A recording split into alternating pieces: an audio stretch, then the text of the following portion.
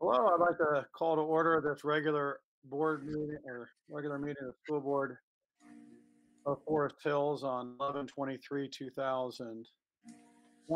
Roll call, Ms. Cropper. Mrs. Barber, Here. Ms. Joyce, Here. Dr. Rasmussen, Here. You got the- Mrs. Taylor, Here. Dr. Heights. Here. Please rise and join me in the Pledge of Allegiance.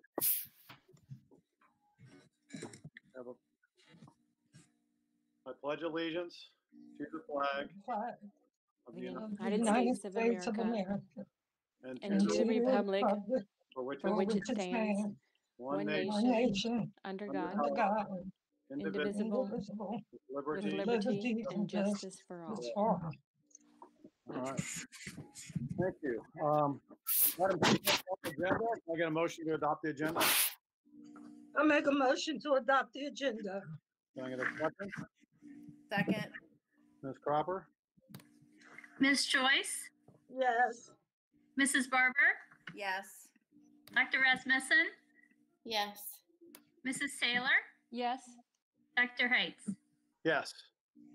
Item 3.1 through 3.3, approval of minutes of Technology and Facilities Committee, Human Resources Committee, and the minutes of the regular meeting from October 26, 2020. Can I get a motion to approve the minutes? I make a motion to approve the minutes, items 3.1 through 3.3. Can I get a second? Second. All right, any discussion, any corrections that need to be made? Hearing none. Ms. Cropper? Ms. Joyce, Yes. Mrs. Barber, Yes. Dr. Rasmussen, Yes.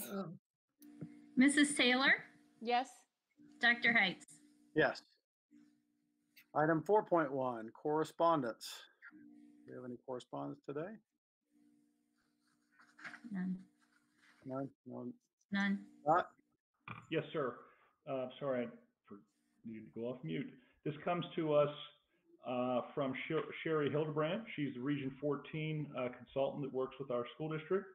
And it is Mr. Prebles and Dr. Heiss, Board President. Congratulations to Forest Hills Local School District on being designated by your state support team as a recipient of the Ohio PBIS District Recognition Award for 2020. And so that everybody remembers, that's positive behavior intervention supports that are happening in our schools. We look forward to celebrating this accomplishment with your team at the annual Ohio PBIS Showcase for 2020. The showcase will be on December 15, 2020, and we are joining efforts with the Ohio Leadership Advisory Council, that's OLAC, for the event. The theme for the conference is Leading and Learning Together.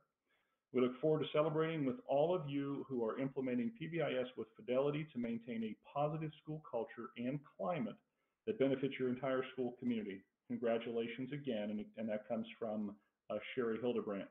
And board members, we will acknowledge each Forest Hills School District building next month during our regular in-person board meeting.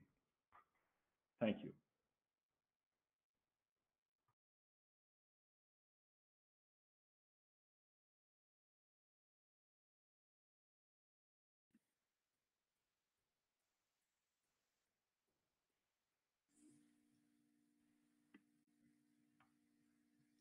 That is all of our correspondence. Horace, we can't hear you. Did I mention you're on mute is annoying? There it is. Thank you. We'll move on to item 5.1, the Cornerstone update. Mr. Sears. Yes, thank you, and thank the Board of Education for allowing me the opportunity to share a brief update on the Cornerstone work that we are working through our teaching and learning team and through our teachers and administrators and buildings. I just want to take a step back and talk a little bit about the concept of our cornerstones arise about 2 years ago when we spent a significant amount of time talking with teachers and talking with administrators on new learning and how we drive new learning forward in our district. We believe that having teachers at the forefront and having teachers alongside the design and the creation of strategic initiatives are extremely important. And from there, we wanted to narrow the focus of the things that we were focusing on in our district. Those main strategic initiatives, we wanted to narrow the focus. So our goals of empowering teachers and narrowing our district focus really drove us to where we are with the cultural cornerstones in our district. Adam, if you can go to the next slide, please. So with our cornerstones, this we have established, and this is something we've worked through for the last year and a half significantly. Basically, the 4 pillars of our district, we call them cornerstones that we build on.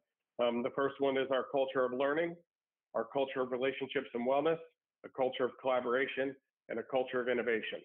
These cornerstones are the foundation of new learning in our district for all of us. And we strive to create personalized learning experiences. We're implementing relationships and wellness through our care work that we are doing. You'll hear a little bit more about in a second. Also with things like our Hope Squad as we focus on student and staff wellness. Our culture of collaboration, where we have done a significant amount of work with implementing professional learning communities and collaborative teacher time throughout our district. And then also our culture of innovation, which is having that innovative mindset as we navigate changing environments. So what I will say is this work that we started last year was led by teams of teachers for each one of these cornerstones. So we have 4 to 6 representatives from each building that are on these teams. We call them our cornerstone teams. We have cornerstone teams around each one of these. And last year, there was a significant amount of work done throughout the year, pulling these folks together in training, educating, teaching, and then they would design and develop and implement new learning for each one of their buildings. As a result of the work, and I want to commend our staff and commend our teachers and administrators, the work that they've done has enabled us to be in the position where we are, especially when we look at our culture of innovation and our culture of collaboration. When the COVID situation hit in the spring, our teachers leaned in on one another, they collaborated, they searched for new ways to meet kids' needs, they adapted their use of technology, and they did tremendous work navigating that spring experience, and then have completely implemented a lot of that this fall as well as we continue to have face-to-face school for the majority of our students. So our culture of innovation and our culture of collaboration, although it might not have a specific strategic initiative this year because we've narrowed our focus even more because of the situation we're in, the innovative efforts of our teachers and the collaboration that happens on a weekly basis sets Forest Hills apart, and it sets our teachers apart from other districts.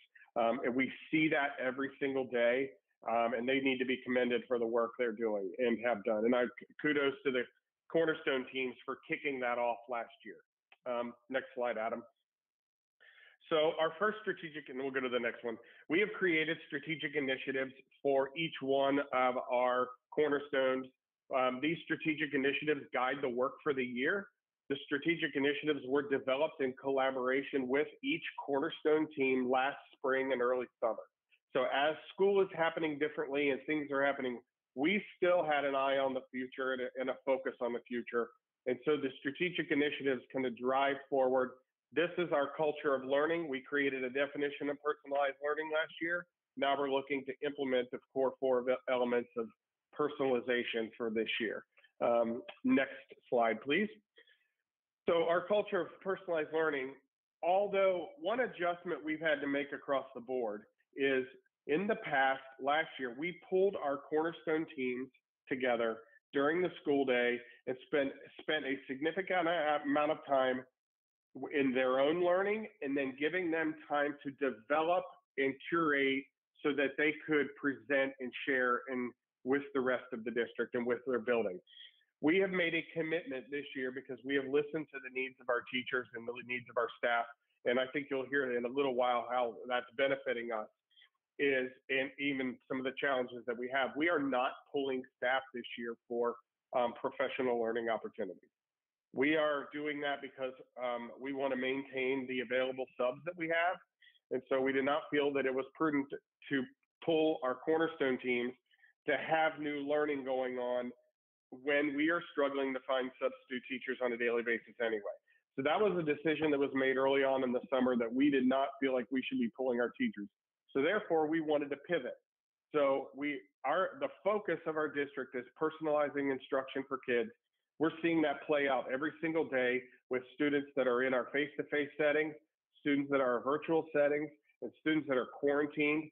Our teachers are doing amazing work trying to do the things necessary to personalize that instruction and meet individual kids' needs. Oftentimes going above and beyond what is the allotted or required time even to meet their needs.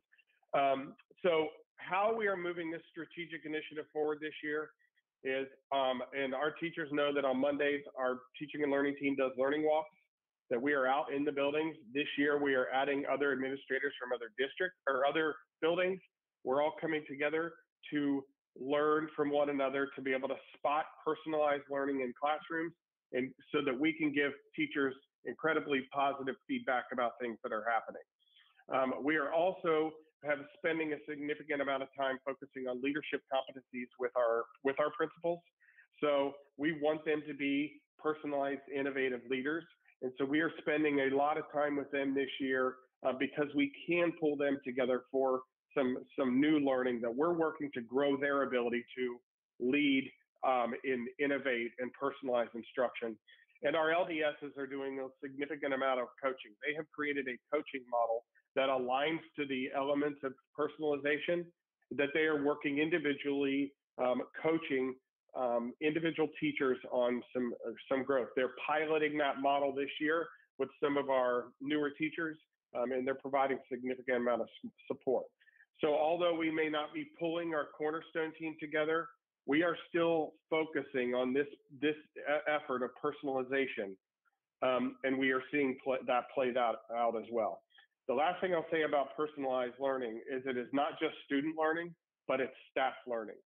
So we have this year, at the beginning of the year, we put our PD days at the beginning of the year, and we gave our teachers a significant amount of time for them to personalize their own learning for where they are to start the school year. And we saw great benefits of teachers using that time for areas that they needed to. We've all sat in with different experiences where everybody's learning about the same thing, but some of our teachers needed various other components to help in their own instructional practices. So they were able to personalize their PD on the PD days that we have had. So that's been beneficial. The next one is I will talk about our culture of relationships and wellness. We have two cornerstone teams here. We have a care team that has been in existence for 3 or 4 years now. And then we have a team that is starting work this year on wellness. And so we have our care team is focusing on a sense of belonging as we're striving for inclusion and equity in our district. And then our wellness team is we're trying to get a systematic approach for tier 1 instructional practices throughout our district. So that's one of the focus that we've created anchors. That is a big project that's going to take many years for us to align on, and we're starting some of that work. Next slide, please. So in our culture, relationships, and wellness, one of the things that we are continuing is our relationship with Catrice Kate. Catrice is a consultant with Hamilton County ESC. She is leading our teachers and our staff and administrative teams through work around her 1 degree shift model. This year's focus is on a sense of belonging. We've had Catrice in our district for a full day where she met face-to-face and virtually with some of our teams at each building. And she will continue that. She's created some small segments of virtual video experiences that we're going to be rolling out in the coming weeks to our staff to begin to engage into some of that work. Next slide, please. So one of the things, this is the framework that we're working on in Forest Hills for our movement towards inclusion and equity. So it is a framework, it is a continuum that's diversity, belonging, inclusion, and equity. Right now we are in the belonging as we are developing that ongoing culture that have people feel welcome across our district. So our sense of belonging is this strategic initiative this year. And over the course of the coming years, we will continue to advance down that continuum. Next slide, please. And our culture of relationships and wellness is our wellness committee. This team is meeting regularly. It contains a lot of different folks throughout our district, administrators, some of our psychologists, our counselors, and some of our central office team as well. And they're meeting regularly as they move some of that forward. So throughout this year, the focus of our work was how do we return kids to school? So this team focused a lot on, we had students that were living in this virtual isolated world that now we were going to integrate back into the school setting where they're experiencing a lot of different emotions based on that. So the focus of this team was to support our kids to navigate back into school, which was a traumatic event for some students based on their own personal experiences. And I want to commend our counselors, psychologists, administrators, and teachers for doing significant work getting our kids back into school safely.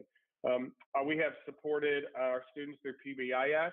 Hope Squads launched recently, and we've reintegrated our child focus and our school-based therapy with our child focus groups. Second semester, this team will be focusing on they will be focusing on the restructuring, more continuing the wellness work, and we are really focusing on a screener for our students so that we can have where we can determine at-risk students at a quicker rate. Rather than an emotional event happen, we want to be able to deliver a screener that will put kids on our radar so that we can meet with them individually and start to work with individual kids. So that is a focus of the Wellness Committee. Next slide, please. So our last two, which I already talked about, was the culture of collaboration and culture of innovation.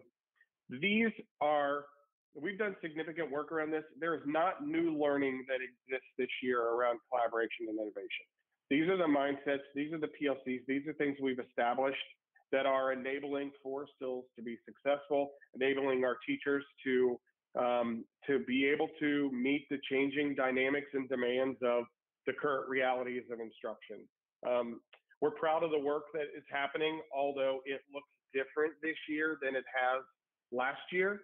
We're excited about the future, and we're excited about reintegrating these cornerstone teams back together as we navigate through the second semester in the spring, and putting them together at periods of time so that when we have an opportunity to get back to full face-to-face collaboration, we're excited about that. So I'll take any questions. I want to thank everyone for allowing me to just brag about the things that are going on in district. Super proud of this work and love that our staff and our teachers are at the forefront of leading each other through each one of these cornerstones. So thanks, and I'll take questions if anybody has any. I just want to say, so I got a smile on my face when we hit this last slide with collaboration and innovation, because everyone wondered how Forest Hills was able to pivot so quickly and come up with a system that allowed us to stay face-to-face and also virtual. This is why, because you proactively set up your systems so that there was a framework, and we're just working them. So kudos to everybody, because not that you could have foreseen what was going to happen this year, but the foresight to put this particular system in place is actually what held the ship up. It's pretty great. Also, let me just share that I had the opportunity to visit several schools, and I saw students at every level working, learning. They stayed focused. I was able to speak with administrators, custodians, cafeteria workers, you name it, and they were all just working hard. They were working hard despite, or in spite of, having to do extra duty. They they had smiles on their faces. The office staff, I mean, they're phenomenal. I mean, they're just doing such an outstanding job to keep our schools open for our children. So good job. Greg, I have a question. With this whole structure that we have, you know, that I'm sure we have learned since August, and we started back in school to now, we've gained a lot of experience, you know what I mean, about COVID and how to keep everybody safe, the teachers, the students. You know, we're exploding right now with quarantining cases and of course COVID. What have we done there? What have we learned, and what have we been able to implement to help keep everyone safer and kind of help with the quarantining and of course catching anything? Yeah, so I think from an instructional standpoint, we have, I would say that what has benefited our district is when our teachers have had the experience of being notified that X number of kids in their class are now under quarantine, they have a mindset to problem solve, and they have a mindset to, okay, all right, what do I need to do? How do I meet these individual students' needs? Because they spend a lot of time at the beginning of the year getting to know, and throughout the year, getting to know all of their students on an individual level, understanding their needs, their skills and abilities and interests. And so they're able to connect. And that's part of that personalized experience, is that our teachers get to know our kids so that when they're faced with a quarantine situation, they know what individual students need, and they're able to make that that mindset for change. And so part of the work around innovation that we've done is, although it's not an innovative product necessarily, if you look at the shadow behind that cornerstone, it's at a mindset. So we have a mindset for, and worked a lot on last year, a mindset for how to change or experience or problem solve things differently. We did not anticipate having to put any of this in action, especially to the level that the teachers had to. And truthfully, I think that's a lot of the instructional piece, that we have been able to keep our kids connected to our teachers, keep our kids connected to the content, connected to the curriculum. And I think that's benefited our kids. It looks different in other places, and we're really proud of the work our teachers have done around them. So I'm answering your question, Mrs. Taylor, from an instructional standpoint, that we have been able to deal with the changing and all of the parameters and the rules and the guidance that we have to follow, that we're able to adapt quickly to meet the needs of individual kids. From a physical standpoint, we do have Mike Broadwater and John Eckert, who visit the buildings often, specifically John Eckert. We talk with our teachers, we talk with our principals to increase our mitigation plans that we have in place. Just last week, I know we had a conversation at the board level at the, not the retreat, but the work session of the board, where we talked about reminding principals and working with staff to maintain that 6 feet of different distance, because we are really dealing with some quarantine issues and things like that. So we're trying to remind people of the distances. We're trying to remind people of the masks and all of those types of things, because we want to keep our staff healthy.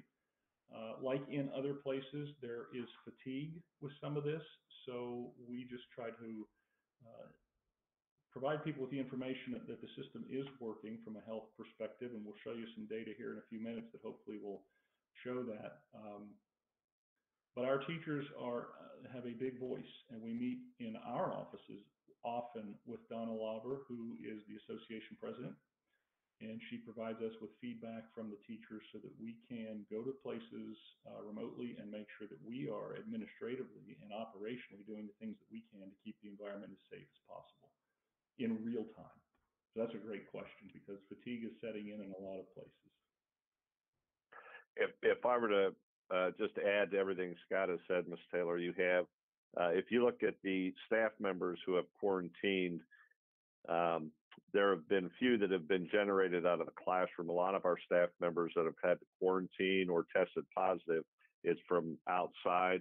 And so I think our staff in the classrooms have done a very, very good job of making sure they maintain the 6 feet. But when it comes from the outside, that's difficult to, it's difficult to prepare for and avoid.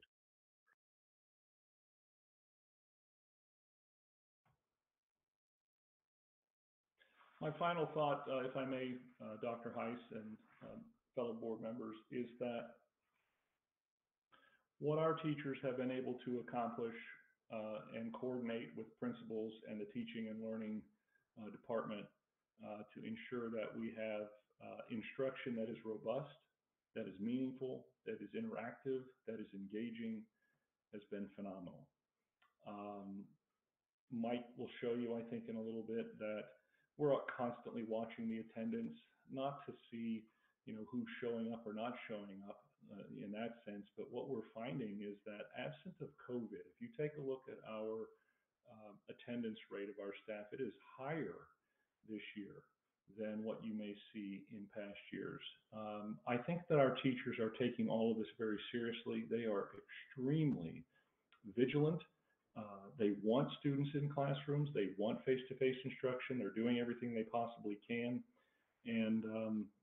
And we're still receiving the PBIS awards. We're still seeing kids doing quite well on assessments and things like that. And so our teachers and our staff that are supportive of the teachers and the students, they're all doing a great job. And I appreciate that. And I know the board does. And we just need to thank them because it's been a long haul and they're doing a great job. All right, thank you. Thank you, Greg. We'll move on to item 5.2, superintendent updates. Mr. Prebles. Well, thank you, Dr. Heiss, board members, community members who are listening in. What we're going to go through at this particular point in time is our plans for second semester return to learn.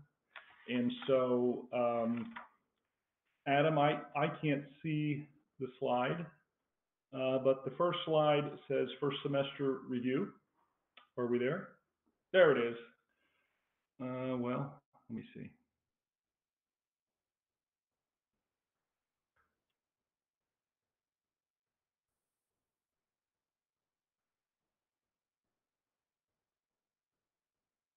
We're looking for the power or the presentation.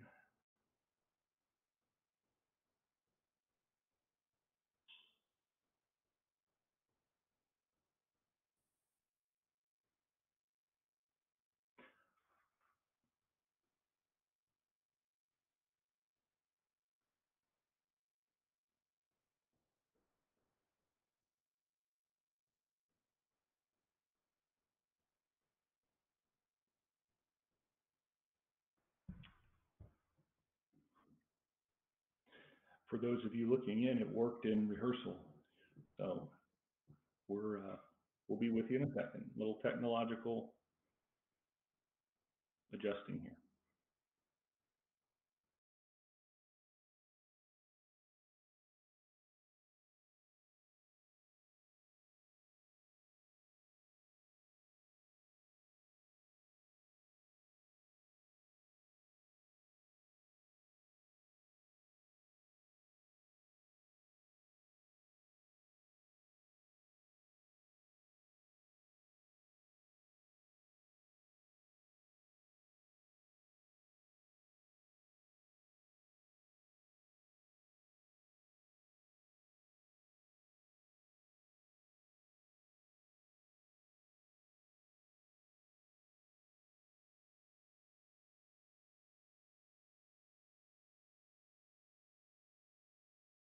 That's us. Good job.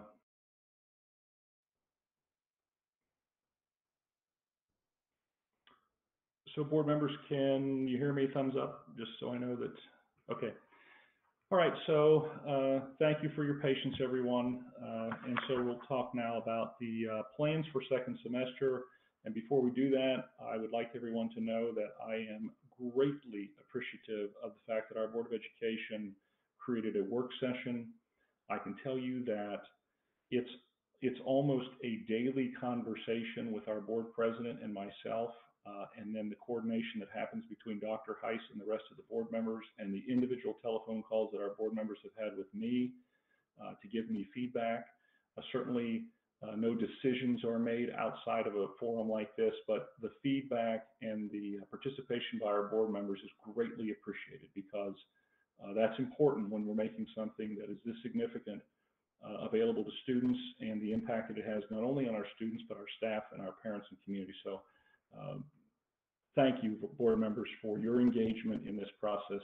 And so we'll get going now to try to save some time. But the first slide here talks about first semester review.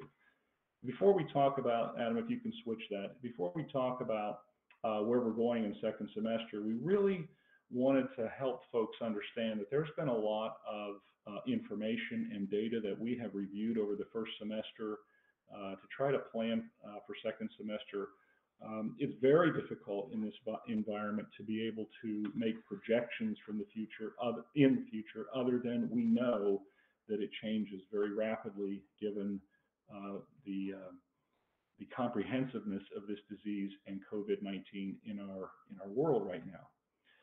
So we want to talk to you a little bit about what we've learned about student attendance related to COVID and some of the things that we're thinking about in second semester that will hopefully be helpful for our students and our families. I want to talk to you about staff attendance and how COVID has impacted our staff, and basically the health of our staff is a paramount concern as we go into second semester. And I've talked to 4 superintendents today in other districts that are dealing with very similar situations that we've been dealing with. And we're all sort of white knuckled. We're a little concerned, but at this particular time, Forest Hills, I think Elizabeth said it, we have structures in place and we're trying to navigate with flexibility and communication with our parents as quickly as we can. I want to talk to you a little bit about the quarantines that we're dealing with, what's happening inside of our facilities, as well as what we're learning about the impacts of the many things and the many activities that folks are involved in outside of our schools and in their daily activities in life, and how that is impacting our schools. And so the fourth bullet, or the fourth thing there, is the implications of all that. So I want to go back, if you will bear with me for a few minutes. You know, when this all started, and this is updated in July 26, 2020, when all of this started, we were, as a school district and basically as a community, state and country for that matter, learning about COVID. We were learning about reproductive rates and impact on students. We were working with CDC regulations, state regulations, the American Academy of Pediatrics, all the recommendations and guidelines from all these organizations. We have never been as coordinated, and I am so thankful for Hamilton County health officials and those offices. We've never been as coordinated, not only with Hamilton County, but also our local Anderson Township administration on decisions, decisions that we're making. We've looked at numbers of ICU, and back in March and April, according to our local doctors, the ICU mortality rate was 20%. It is down now to 11%. And you know, 11% is not good, but it's significantly better. So we've learned about medication and how we can mitigate and how we can provide better care for people. We've learned about those that are hospitalized. We've learned about the governor's health assessment chart and the colors across the state and how that impacts, or is supposed to impact, local communities. Greg talked a little bit about our virtual academy, the ability to be able to provide technology to families across the school district and make sure that they had not only access via the internet, but actually have the equipment in their homes. We had a big discussion for many weeks about special education students and our need to be able to serve them at a high quality level and make sure that we're bringing those children along just as we are all of our students in the school district. And so back in that time, we were also looking at numbers from a very global sense. And so this is where we started in July, with taking a look at the state and the county and our attendance areas and what those numbers look like. And so back when we started in our infancy, a lot less literate about all of this as we are today, we made a decision at that time. The Board of Education was the front runner in the area, and they made the decision that we have things in place and we're going to use a face-to-face model. And so that's what we did, and we offered a virtual academy. So if we'll switch to the second slide, well, you can see right there that at that time, we looked very good when you took a look at COVID with the things we knew at that time. The second slide then takes us into a little bit later, and we were into October. Now we're beginning to see that cases are increasing not only at the state level, but at Hamilton County and in our attendance area. And so we actually added a little bit to our data because we needed to get a little bit more granular. That 0.61 in our attendance area was worrisome for us, and we needed to reflect a little bit more on what's actually taking place within our schools. And so then when we took a look at our population of 8,100 students and staff that participate each day in face-to-face instruction, this does not include our virtual academy students or staff. These are the children and the staff that come in on a daily basis, from bus drivers, cafeteria, everybody, office personnel. And so now you can see that we were in a place with 16 cases back in October, back down at 0.19%. And we thought at that particular time, and still do believe, that the mitigation things that we had in place and the things that we were doing were serving us quite well. And remember, that is then in October. The other thing I would like to remind folks is this is still cumulative data. What I mean by that is this is not necessarily real time. As we learned more about isolation and quarantine, what we then had to take a look at is active cases. What's happening in our district at the moment? Because if we continue to collect cumulative data, let's go to the next slide. You can see that the numbers ramp up significantly. So we continue to count from day one all the way through November 23rd, the number of cases in our schools. But remember that when you take a look at the 137 confirmed cases in our school district, that is nowhere near the number of active cases. And people talk about viral infections and all those. And again, I'm not an epidemiologist, but we do need to kind of have a sense of the real circumstance in a school building to be able to make decisions that impact a lot of people, but we want face-to-face instruction in our schools. We believe in that, and obviously we've seen from Greg's presentation, we've got phenomenal teachers, phenomenal support staff, and we believe we do good work, and our students and our parents are linked in, and because of that, we perform pretty well. We started to then get a closer look at this, and because of what we were beginning to see in the confirmed cases, we needed to make some decisions, and the Board of Education leaned in and provided authorization for its administration to be able to make remote decisions, more location-specific decisions. And last week, I talked about a grade level at Wilson that needed to go to remote. And just this past Thursday and Friday, Turpin High School needed to go to remote because of a situation that was happening at the location. So if we go to the next slide, again, we're still collecting cumulative. Let's take a look now at our active cases in our school district and also the active cases in the state. So I am not a professional epidemiologist nor a statistician, but I understand about quarantine time and I understand about isolation time. So the active cases in the state by Scott Prebbles' math, going back 10 days, you can see that the active cases in the state of Ohio right now are at 0.17.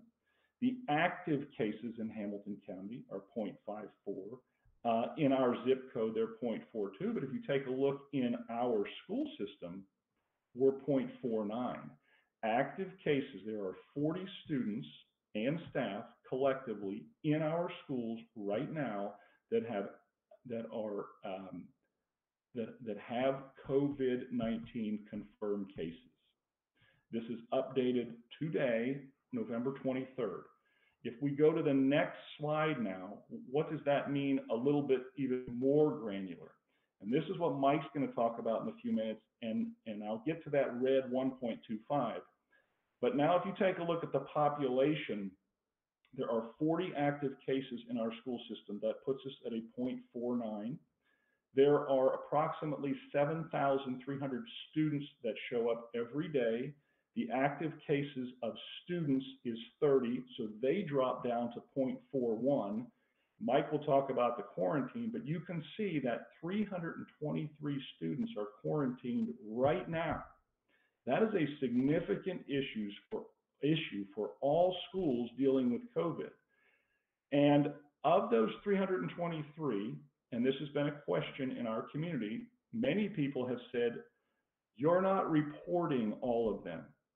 And anyone who has asked that question or has made that point is absolutely correct.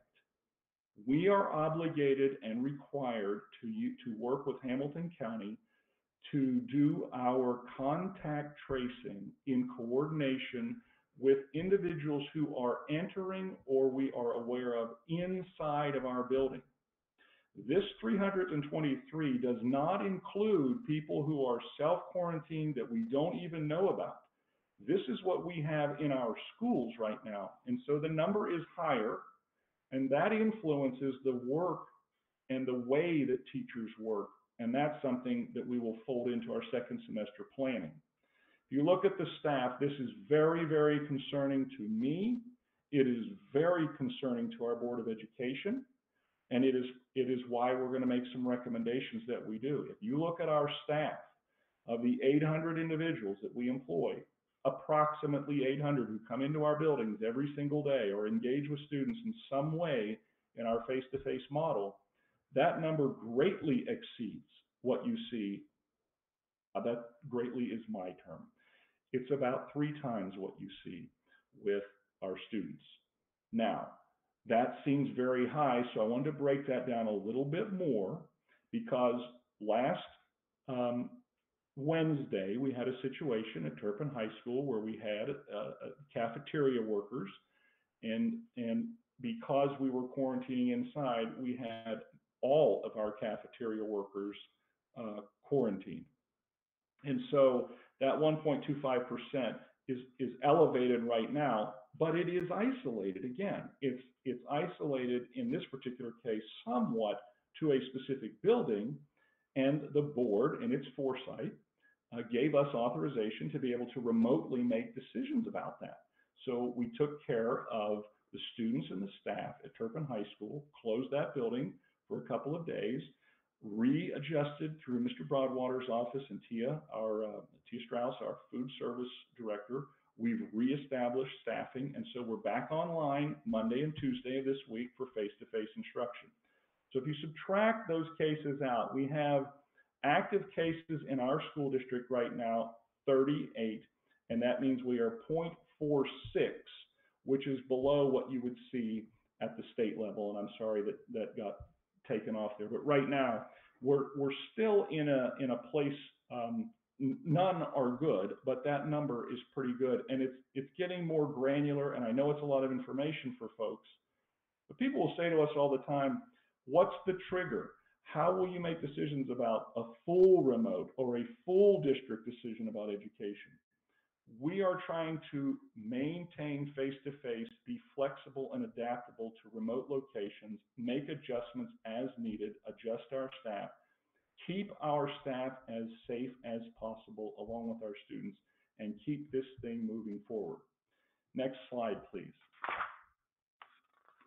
This is a slide then that as we worked with our community, and I'm going to let Mike take over from this point forward, we changed our website based on comments that our community and parents had asked us.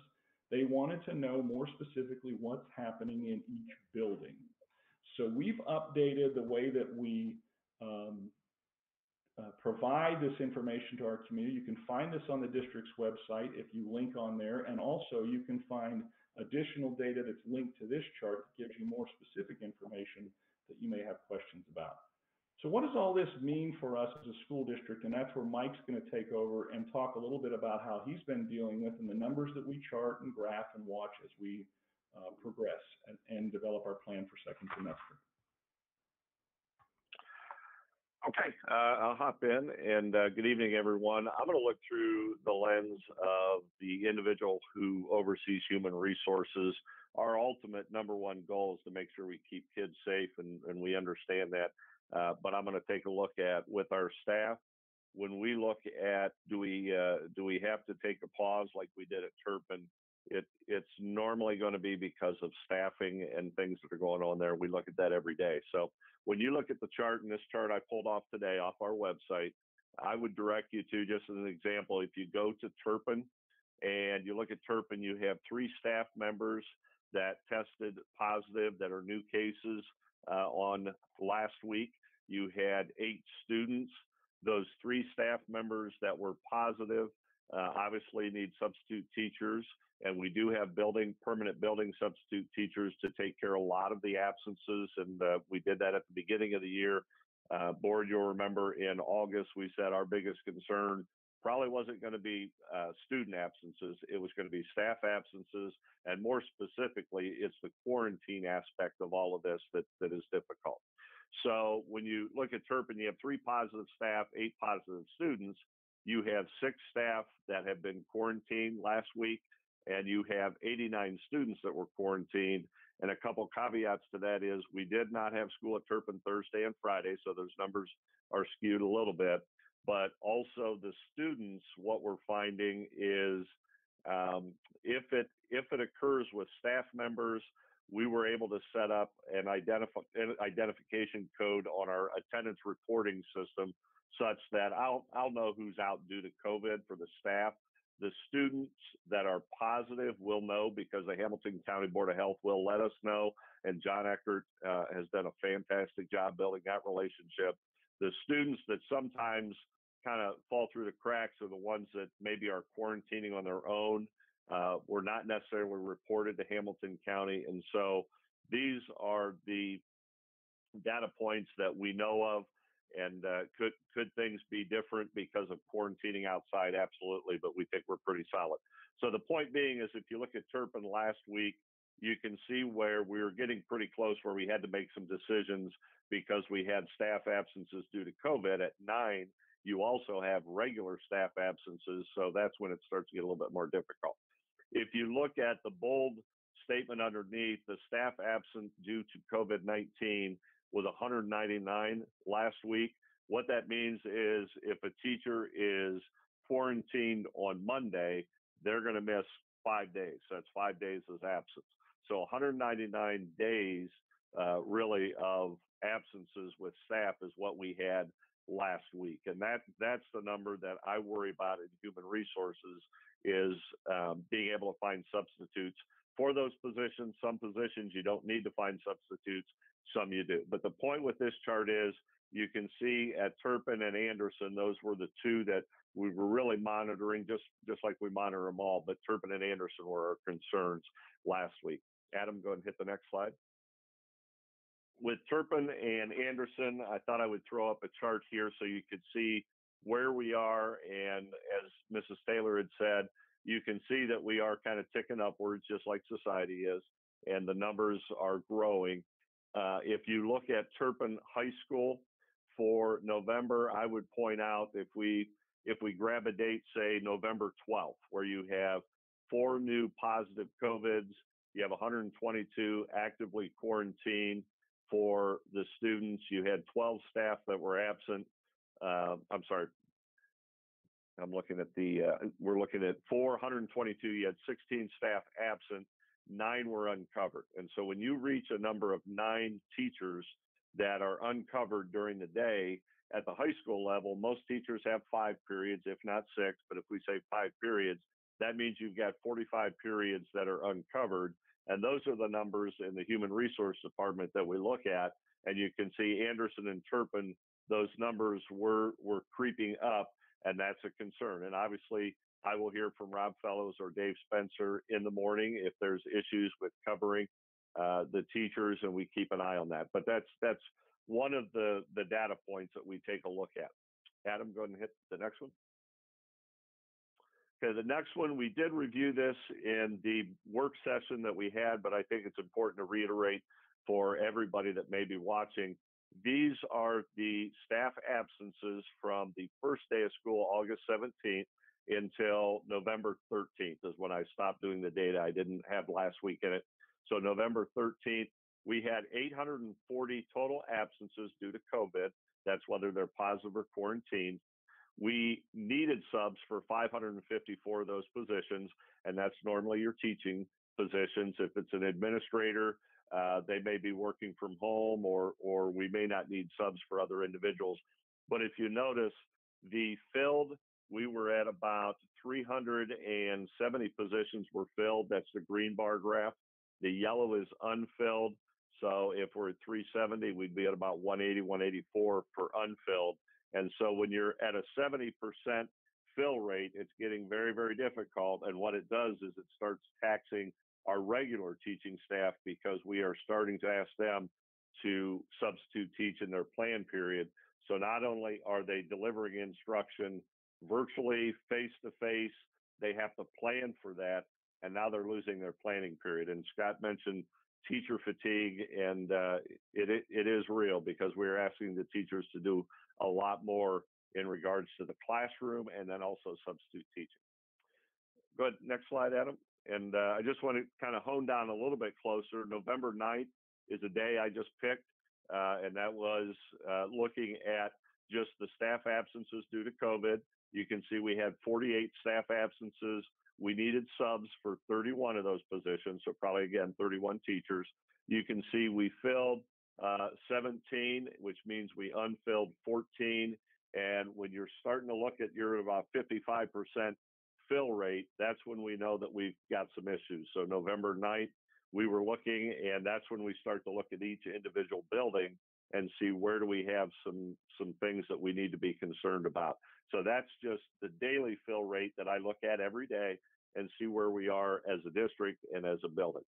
And then the next slide, what this is, if you recall, we went remote at Wilson Elementary a couple weeks back. The reason is when we get on and we look at the staff absences, we had a total of 18 staff absences at Wilson. We had, if you look at the chart there, we had 6 that were filled, 9 that were unfilled, and that's a pretty good indication that we've got a problem, that we're not going to be able to find substitute teachers. And I know there was one local district that has canceled classes due to the lack of finding substitute teachers. We have been very, very blessed to have the substitute teachers that we have.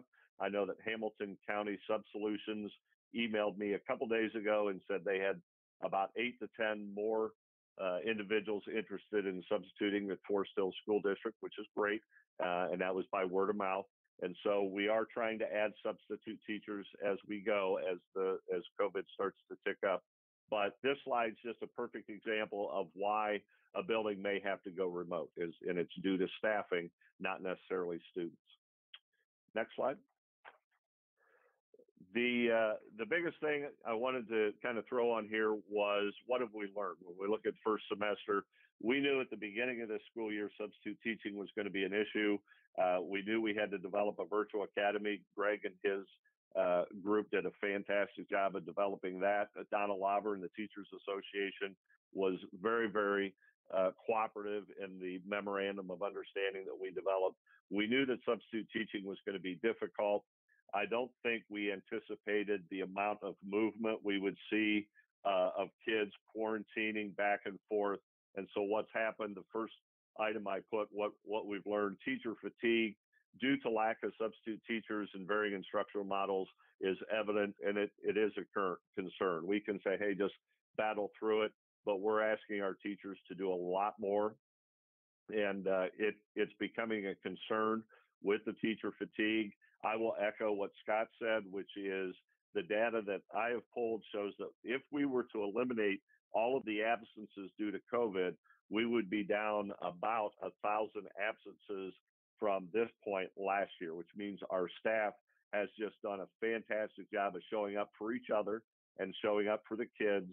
And I am extremely pleased. I think we're very blessed to have the professional teaching staff and classified staff that we have working with our kids. The second item, and then I'll stop there, is I think it's important to anticipate, number one, our goal is to stay face-to-face. We know that's the best for our kids, and that's what we want to do. What we need to do is anticipate where issues are going to arise and try and address them at each individual building. That's what you saw us do at Wilson. That's what you saw us do at Turpin. And so every morning we are constantly looking at where we may have some issues. And we know that if we are asking our teachers to substitute a lot, because substitute teachers are hard to find, we're taking away a lot of their planning time, and that's an issue with our staff as we move forward. So with that, Scott, I'll go ahead and turn it back to you.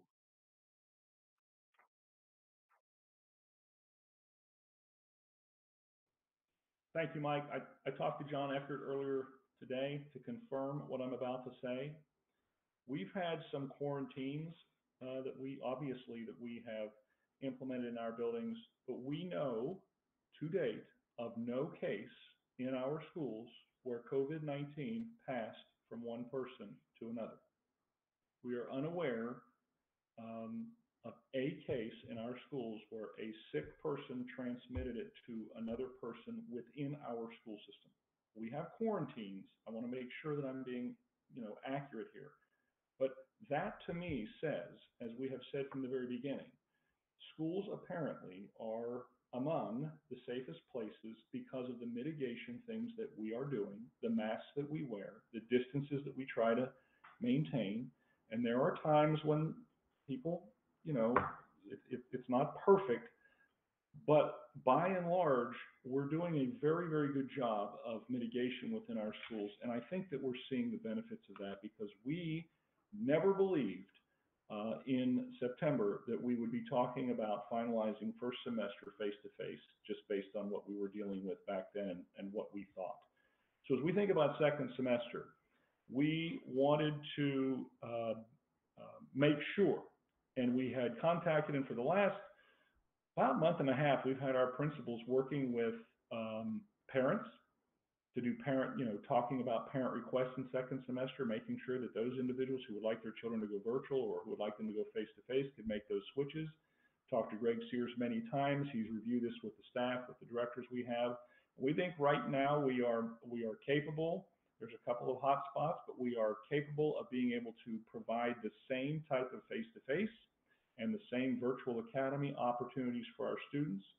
And so as far as staffing is concerned, we think we are capable of doing that. Parent requests, we believe we have made all of those and the adjustments are taking place. And we are also very, very conscientious about, as you have heard throughout this conversation, the health of our staff and our second semester planning. We're beginning to see that there is an increasing level of activity in cases in quarantines at our elementary level. And because of that, we've needed to take a closer look at what we're planning on for second semester and how we might be able to, navigate away from our youngest learners having COVID and having something become a community spread within our schools. We are definitely interested in that outside quarantine impact. And certainly there's no need for me to try to tell anyone what to do outside in their personal life, but I can tell you that some of the things that have taken place in the outside world have influenced us dramatically. And so we need to be prepared for that and build in our plan in the second semester. I think that, life exists and we need to be prepared for that. We're hoping that people are making the right choices. We're hoping that they're not congregating, that they're wearing masks and they're doing the distancing. But the reality and the numbers today, 11,000, almost 12,000 people in the state of Ohio, I think the spread is ahead of us. And I think that we need to be thinking about that when we consider second semester. The increased demands on our teaching staff with the quarantines, with what Mr. Broadwater had talked about, just the typical face-to-face and the remote now that is becoming more and more prevalent in our elementary as well as our middle and high schools because of the quarantining, the virtual academy and the streaming that's taking place, the coverage of additional courses or classes throughout the day that teachers are doing to try to help. These are all things that are becoming management issues for our staff, and they're going to need in the second semester all of our support to be able to get them and our students through second semester. So that's part of our plan. We also needed to be consistent with what we are recommending for second semester. And when we talk about consistency, that's about parents. That's about families.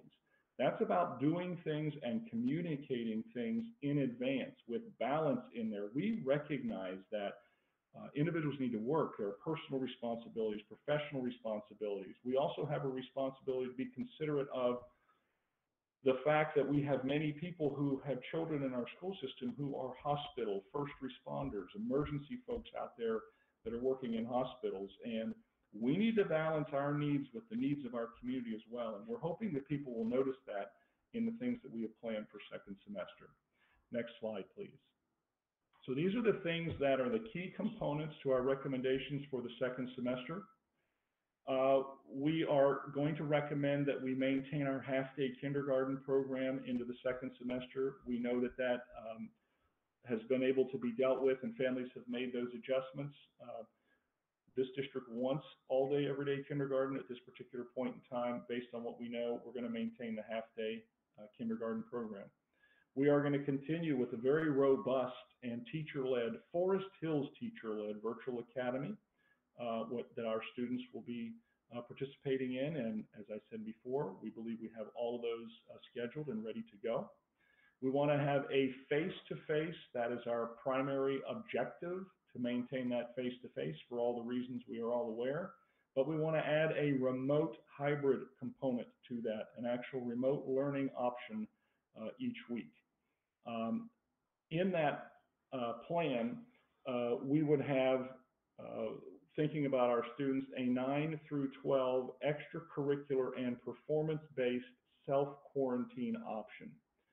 The quarantine has been a difficult thing for kids who are performing, for kids who are participating in extracurriculars. And so we have modeled what we see in some area school districts, and this will be an opportunity, and this will be shared with parents and students tomorrow, that those individuals who want to do that, there are requirements and things that you would need to do and talk with your athletic directors, your sponsors of your programs and principals to ensure that self-quarantine option that we have available is being utilized appropriately. We also would be having a Wednesday remote learning day. And that is where Greg Sears is going to take over the conversation now regarding key components for the second semester, because we want to talk about what that looks like and what that would mean for students, for staff, and for our families. Greg. Yep, thanks, Scott. So the proposal in what we're wanting to implement for the Wednesday remote learning starting January 13th, and then operating every Wednesday up to spring break, we would want to participate in a remote learning experience for pre-K through 12 through the entire district. So that would be an opportunity where students would learn and work from home remotely. And in a lot of this, the rationale behind this goes into what Mike was talking about just a few minutes ago, and what Scott was mentioning as well, just with the amount of additional work, additional quarantines, and connecting with kids and teachers subbing for one another during each week. If it gets challenging, it's difficult, and that's where the fatigue comes in. I want to just reiterate that our entire purpose and our entire goal is to have school face-to-face as much as possible. Parents who have chosen the virtual academy have chosen that as their primary option, and we've worked hard to make that a robust experience. But for the majority of our students, our desire is to be face-to-face. And we've had to make some adjustments to our schooling experience in various places. And we feel like adding in the Wednesday remote learning experience will give us the best chance and the best success for our teachers to be able to meet individual kids' needs throughout the entire second semester, or up until spring break at this point.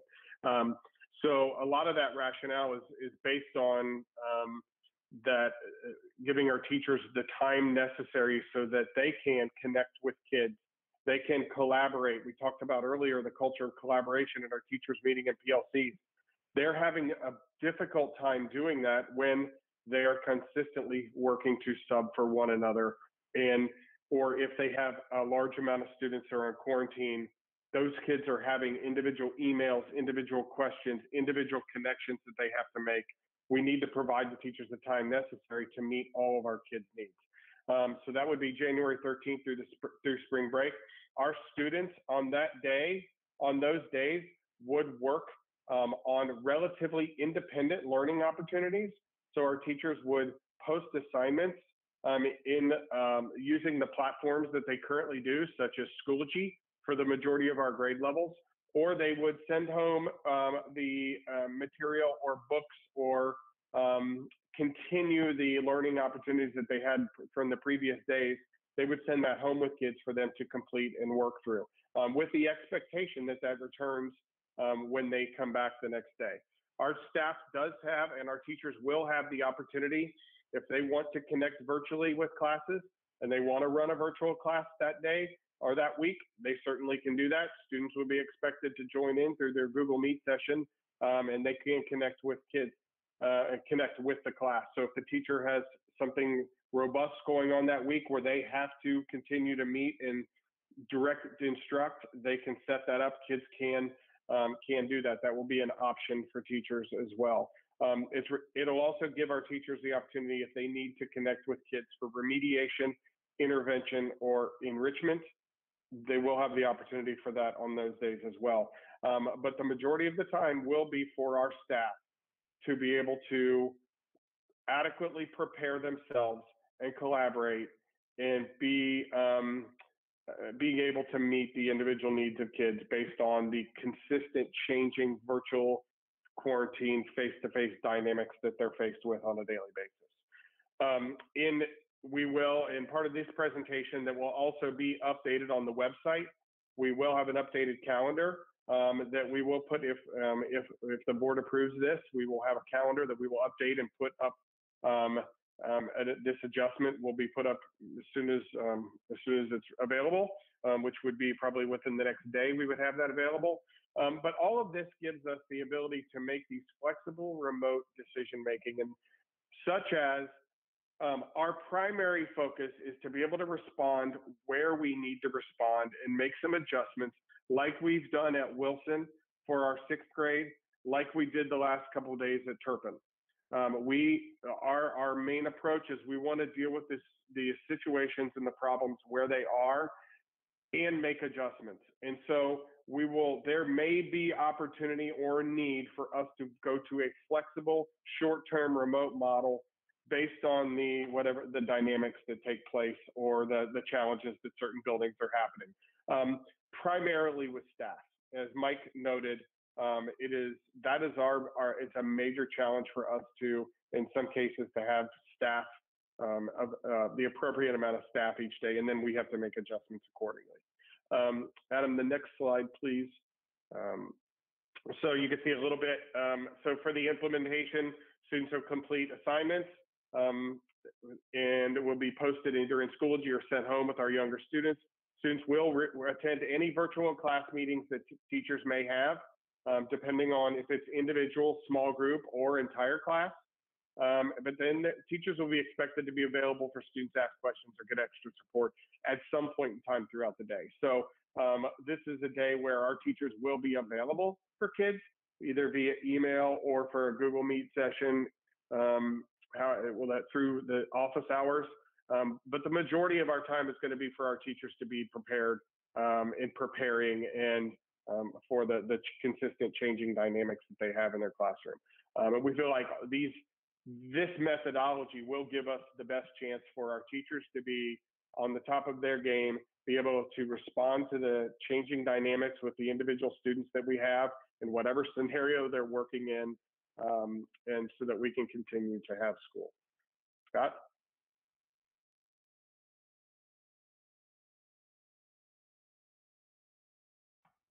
Thank you, Greg. So board members, you've endured a long presentation with a lot of hopefully what you consider to be well thought out plans based on information that we've gained since we started back in July. And so at this particular point in time, we'd like to offer you opportunity to ask questions, make comments, recommendations before we move to hopefully a recommendation for a second semester approval. I have a question about the Wednesday remote learning day. I know we looked at some of the expectations for teachers and for students.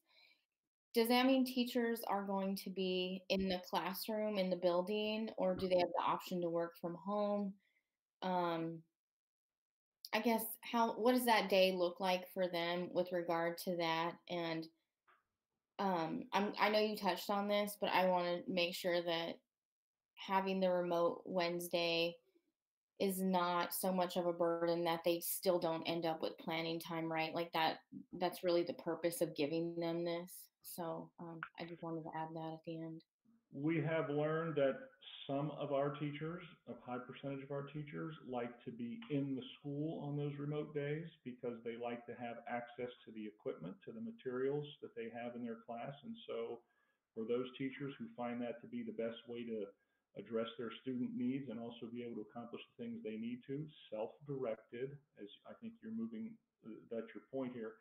We also have teachers who would do that work at home. And again, we're trying to keep people distant from each other to some extent. There is some methodology here from a health perspective as well. Teachers can collaborate. They do that now on videos or Zooms and chats like we're conducting here this evening. But it will be a work day for staff, and it will be at the location that they deem appropriate to best meet the needs of their students and to be able to accomplish the things that they need to. Because at the end of the day, they need to be fresh, they need to be prepared, and they need to be at their best for their students. So that's a good question, because one of my thoughts as I was hearing this, and we've talked about this for on and off for a few weeks, so this question did not come to mind before, but the teachers that have students in Forest Hills who will now have them home with them, are we just increasing their burden? And how are we going to do that? Because I know I've tried to work from home with my kids present, and it's difficult. So how do we do that? I'll make a point of emphasis for our parents here. That would be similar to what they are dealing with on the same day. And so the communication aspect and the consistency of it and the balance of, everyone knowing in advance hopefully provides opportunity for our teachers, and our parents, the ability to be able to do some planning. Because you're right, that's a tough thing to do. When you're trying to engage in your work and you have the responsibility of managing your children, back to Leslie's question, there are many, many people in our community that work at home. So if our teachers, when our teachers are doing this and they're managing their life and they're also having those office hours for kids and they're balancing their planning, I think that that's similar to what a parent might be doing who has a similar kind of home environment, professional responsibility during the day. So I think it would be similar to parents.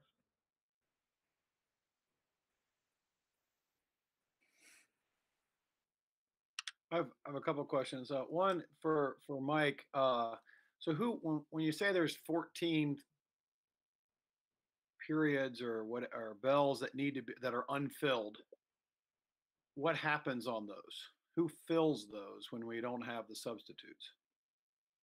So, for example, at say Turpin High School, if you've got 3 teachers that are not covered, that's 15 periods in the day. So Mr. Jones, who's absent, has first period class. You will look and find the teacher that has planning or is off that period, and you will ask them to sub for that teacher. So that's why I say if you have 3 teachers not covered, that's 5 classes, that's 15 periods. You're probably looking at 15 different teachers throughout the day covering one period individually. Okay. So, and that's happening fairly regularly now. I would say certainly yes.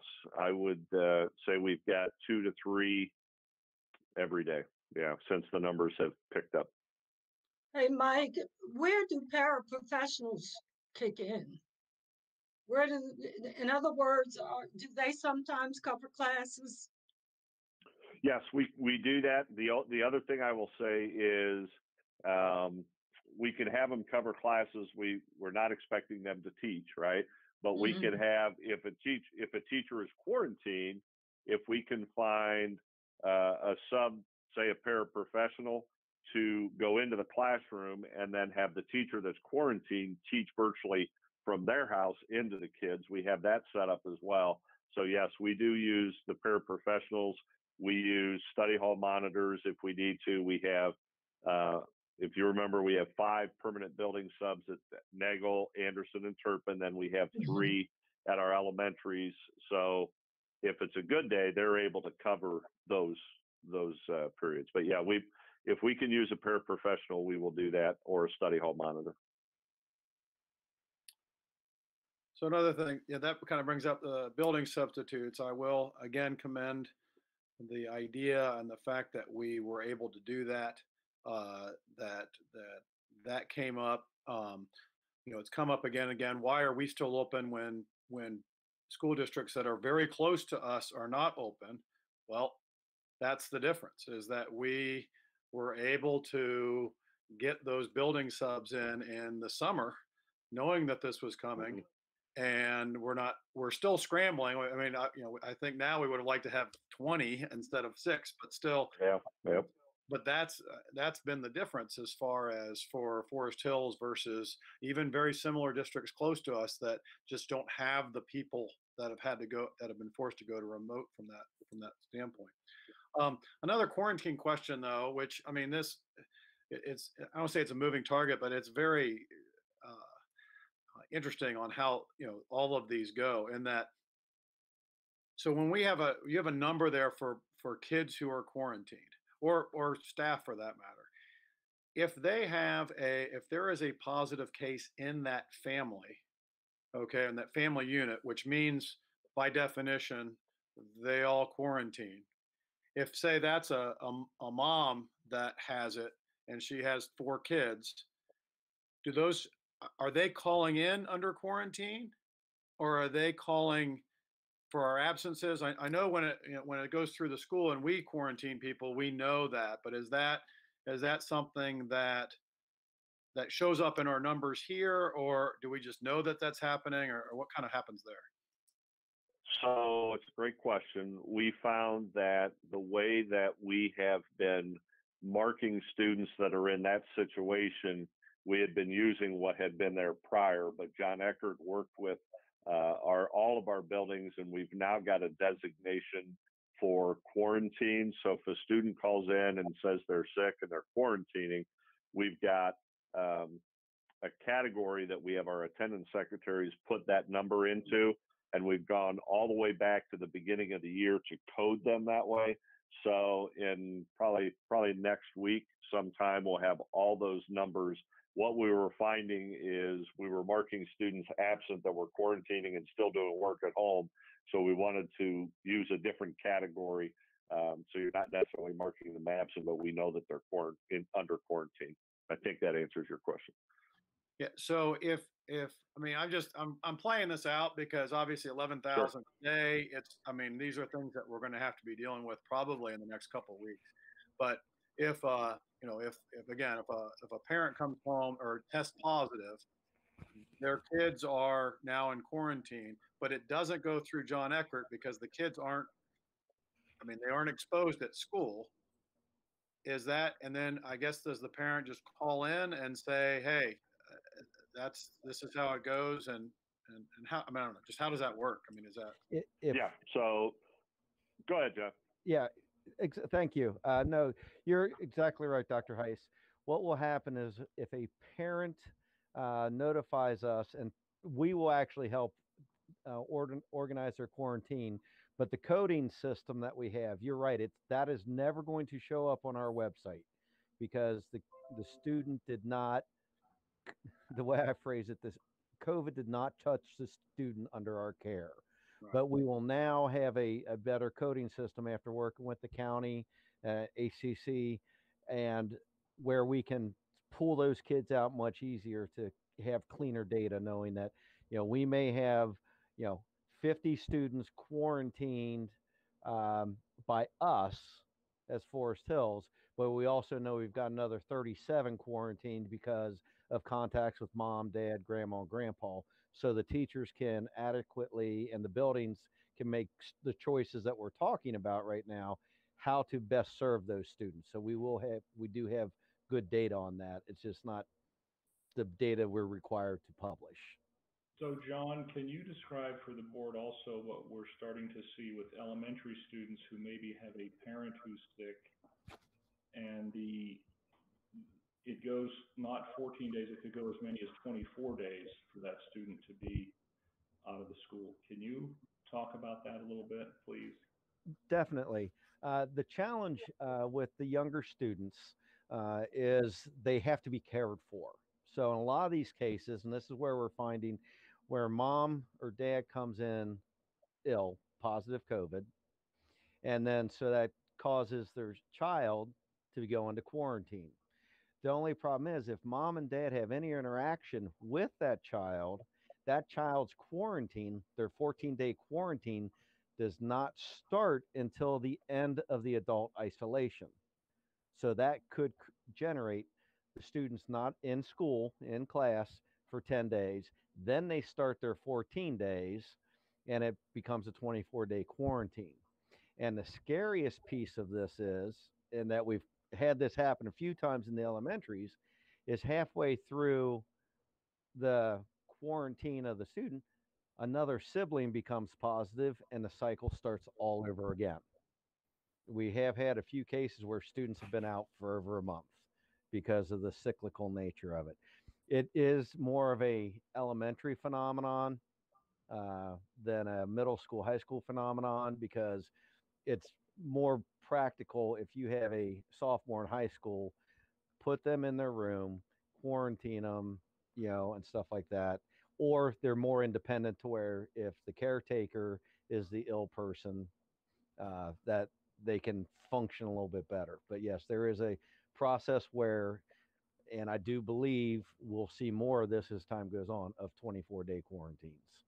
And so then you can see the impact of the teacher who is trying to coordinate, stay engaged with those children, make sure that the materials are prepared, help the parent who's going through a very difficult time health-wise as well as just stress-wise, trying to deal with all of that in their family life.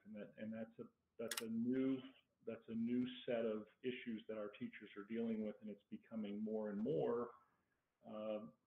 It's happening more and more, I guess. And so we needed to consider all of that when we're talking about second semester. So then the other question I had, which you answered, which is, people do ask, and it's a valid question. How are we staying open when there's so much out there? And the transmission, that's, I didn't know that it was none, but definitely the overwhelming number of transmission appears to be coming from the outside, from the community.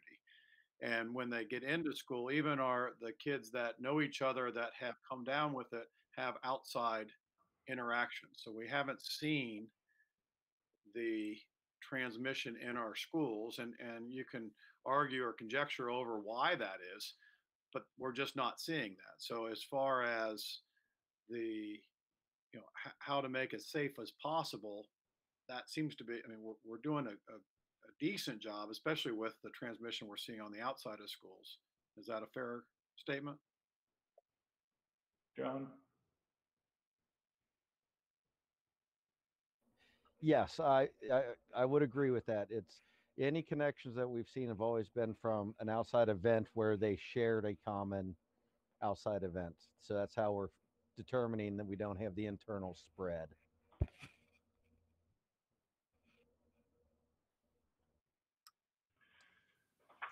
The only part, oh, go ahead. No, you can go. I was just going to say, I appreciate this presentation because, as we all know, people keep, emailing in or asking, why aren't we going to go virtual? And I am absolutely thrilled with this plan. I didn't want to necessarily have to have a whole Wednesday off, for a quarter, but I go, it's better than the alternative, which is virtual.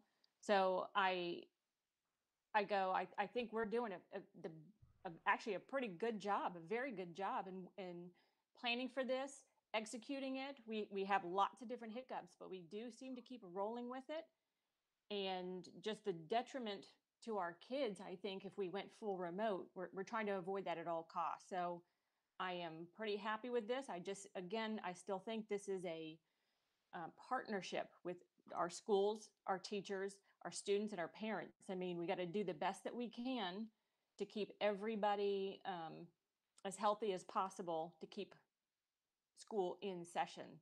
You know, I know that the homecoming area and then also Halloween, you know, my girls are in high school, so I know that they had different high school kids had different events, and then you seem to surge. Now, do I know that for a fact? No, but it would appear that way. So I go, we all have to take a responsibility.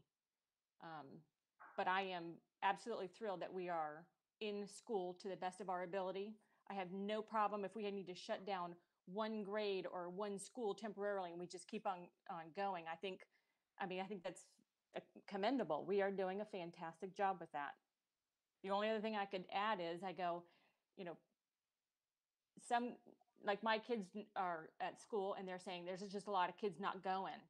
I hope those kids, it's difficult being remote, that they are motivated, their parents are motivating them to be engaged in the classroom.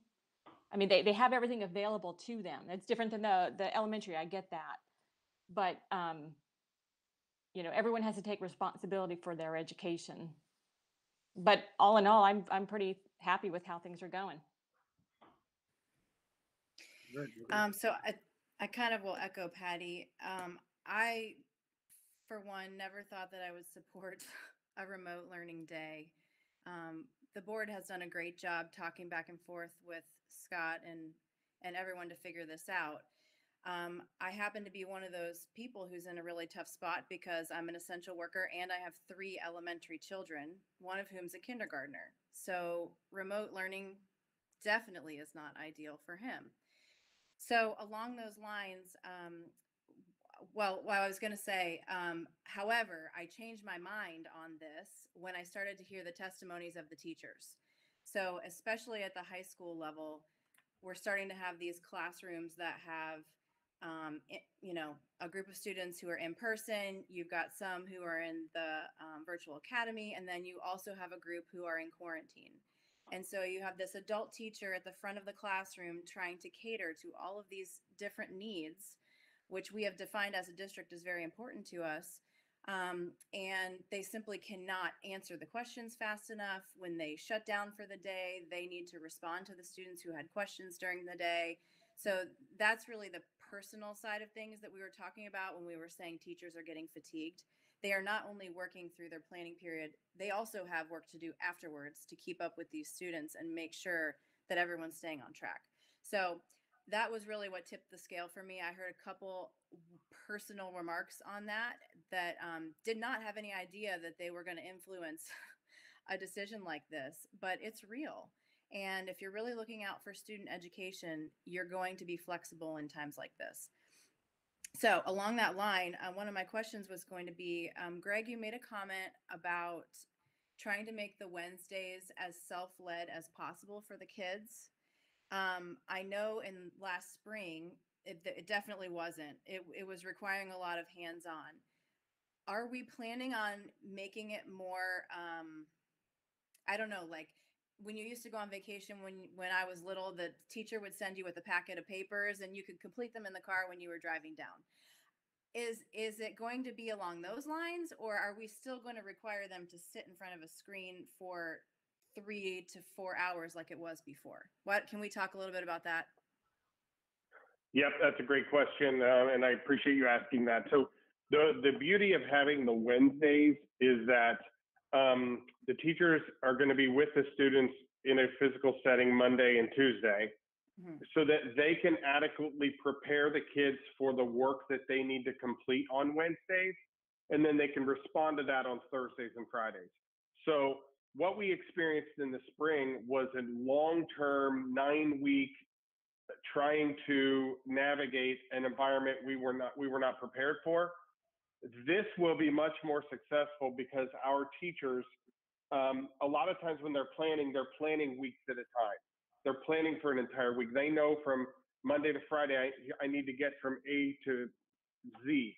And so then the Wednesday just becomes a strategic planning for them that's how the kids can work independently those days. But they have 2 days to prepare the kids for what they need to be doing on that day independently.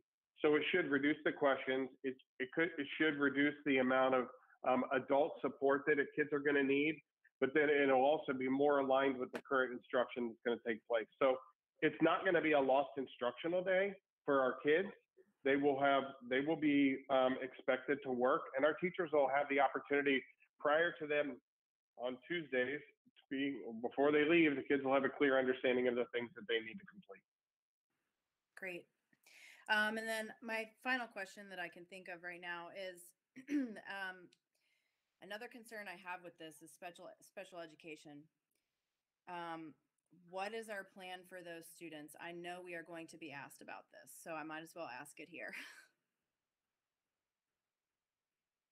Yeah, so and I'll take that question, but Betsy Ryan and her team are already having discussions with our interventions. They're going to be having discussions, if this is the direction we go, with our intervention specialists and our families, talking about individual student needs, and they will respond to that. Some of the schedules may need to shift here or there, or how we're supporting kids with some of our related services might need to look different, but we've also shown we can deliver related services virtually, that we are already doing that within our virtual academy. So it's going to take, it'll be another layer of creative thinking and problem solving. And you mentioned, I think Patty mentioned, that this is a partnership with our parents and with our teachers, and all of us working together, trying to help kids. And a little bit of flexibility is going to probably be needed, but we'll get creative on how we can support some of the kids. And I don't anticipate being a significant experience or detriment to students. I know that, again, our teams will be all over this, and we'll begin communicating and determining what that's going to look like. So I'm glad you brought it up, and it's something that there's not specific answers on at this point, because we're not sure where the board is, right? So it's also going to come down to individual student needs, and our teachers know the kids at this point in time so well, and that we'll be able to work through those. I also like to add that Greg had talked about before, that consistency of having that subset of children interacting with their teachers every week, as opposed to a full remote, is essential. And what we learned about the needs of our special students is that engagement with the teacher, and that engagement with the teacher and the parent, and maintaining that circle, a tight circle, is significant for the development of the children and for their growth and performance. And so, again, Greg started at the beginning. The whole idea is to maintain face-to-face. That is our number one objective for all of the reasons and all the questions we're talking about now. Scott, if I could just add one little thing, our classified staff would continue to work, and what it allows us to do on that Wednesday is clean and sanitize even more thoroughly than what we have, or hit spots maybe that need or require a little bit more attention. So our classified staff would still be on board doing what they do to make sure that schools are running properly. My last comment, I don't want to drag this out, but we've talked a lot today about teachers, and Mike brought that up. We've had a great relationship with our classified association. They have worked with us. They've worked with the board. They've done everything that they could possibly do. Our transportation department, phenomenal people doing everything they can, cafeteria, custodians, maintenance, office staff. You know, you can't teach if you don't have the support in place. And those individuals who work with our school district, they also have grabbed onto the rope, and they're all pulling in the same direction, and that direction is in the best interest of our students. So as we've talked a lot about teachers and instruction and maintaining the fidelity of what's happening in our classrooms, That doesn't happen with all of those people who are, helping and contributing to the system. And so I have to make sure that I mention that tonight because they are also soldiers that are out there on the front lines doing great work for our children. I had I- one I last appreci- question. Oh, go ahead. No, I just appreciate you saying that. I hope our classified staff knows one of the major reasons this has gone so well is because of the hard work they put in. And our transportation department alone has been hit with quarantines, and they're jumping in to help each other out. And so I'll echo the sentiments that Mr. Prebles had. They've done a fantastic job. Thanks, Mike. Patty? Kind of to follow up a little bit with Elizabeth's question, on Wednesdays, like a lot of my kids have a lot of their assignments on Schoology. It's assigned there. It has the deadline, the parameters, and all those kinds of things. But sometimes the teachers are independent, right? And so it's not consistent sometimes.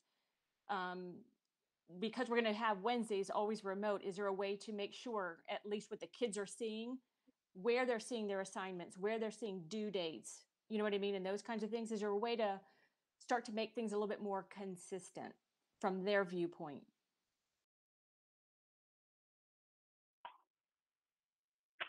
Yeah, I think that's what we're hoping with having this be just a continuation in the middle of the week. That we're hoping that the assignments that are posted. I mean, we've promoted in our district the use of Schoology as the primary resource tool for grades 2 through 12. And then we have other platforms for our pre-K to kindergarten students.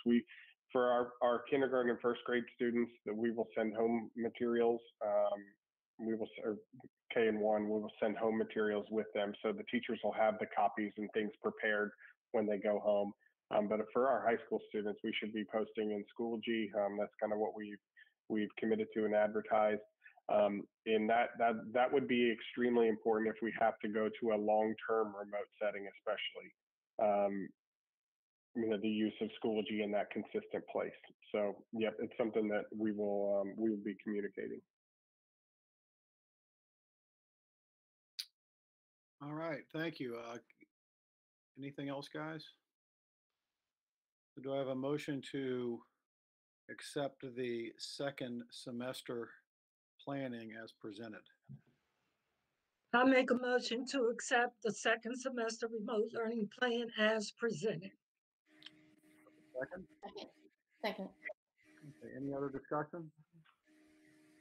Mrs. Cropper? Ms. Choice, Yes. Dr. Rasmussen, Yes. Mrs. Taylor, Yes. Mrs. Barber, Yes. Dr. Heights. Yes. Mr. Prebles? Any other? Dr. Heiss, members of the board, as we've been looking at all of this and we've been contemplating reviewing data after the Halloween break, we saw in our schools and in our community a spike. And Dr. Heiss said it best earlier, which was something like, you can argue one way or another, but in our schools, what we saw was something that took place at a higher level after the Halloween break. And so as I take a look as the superintendent about this coming week, I think that there will be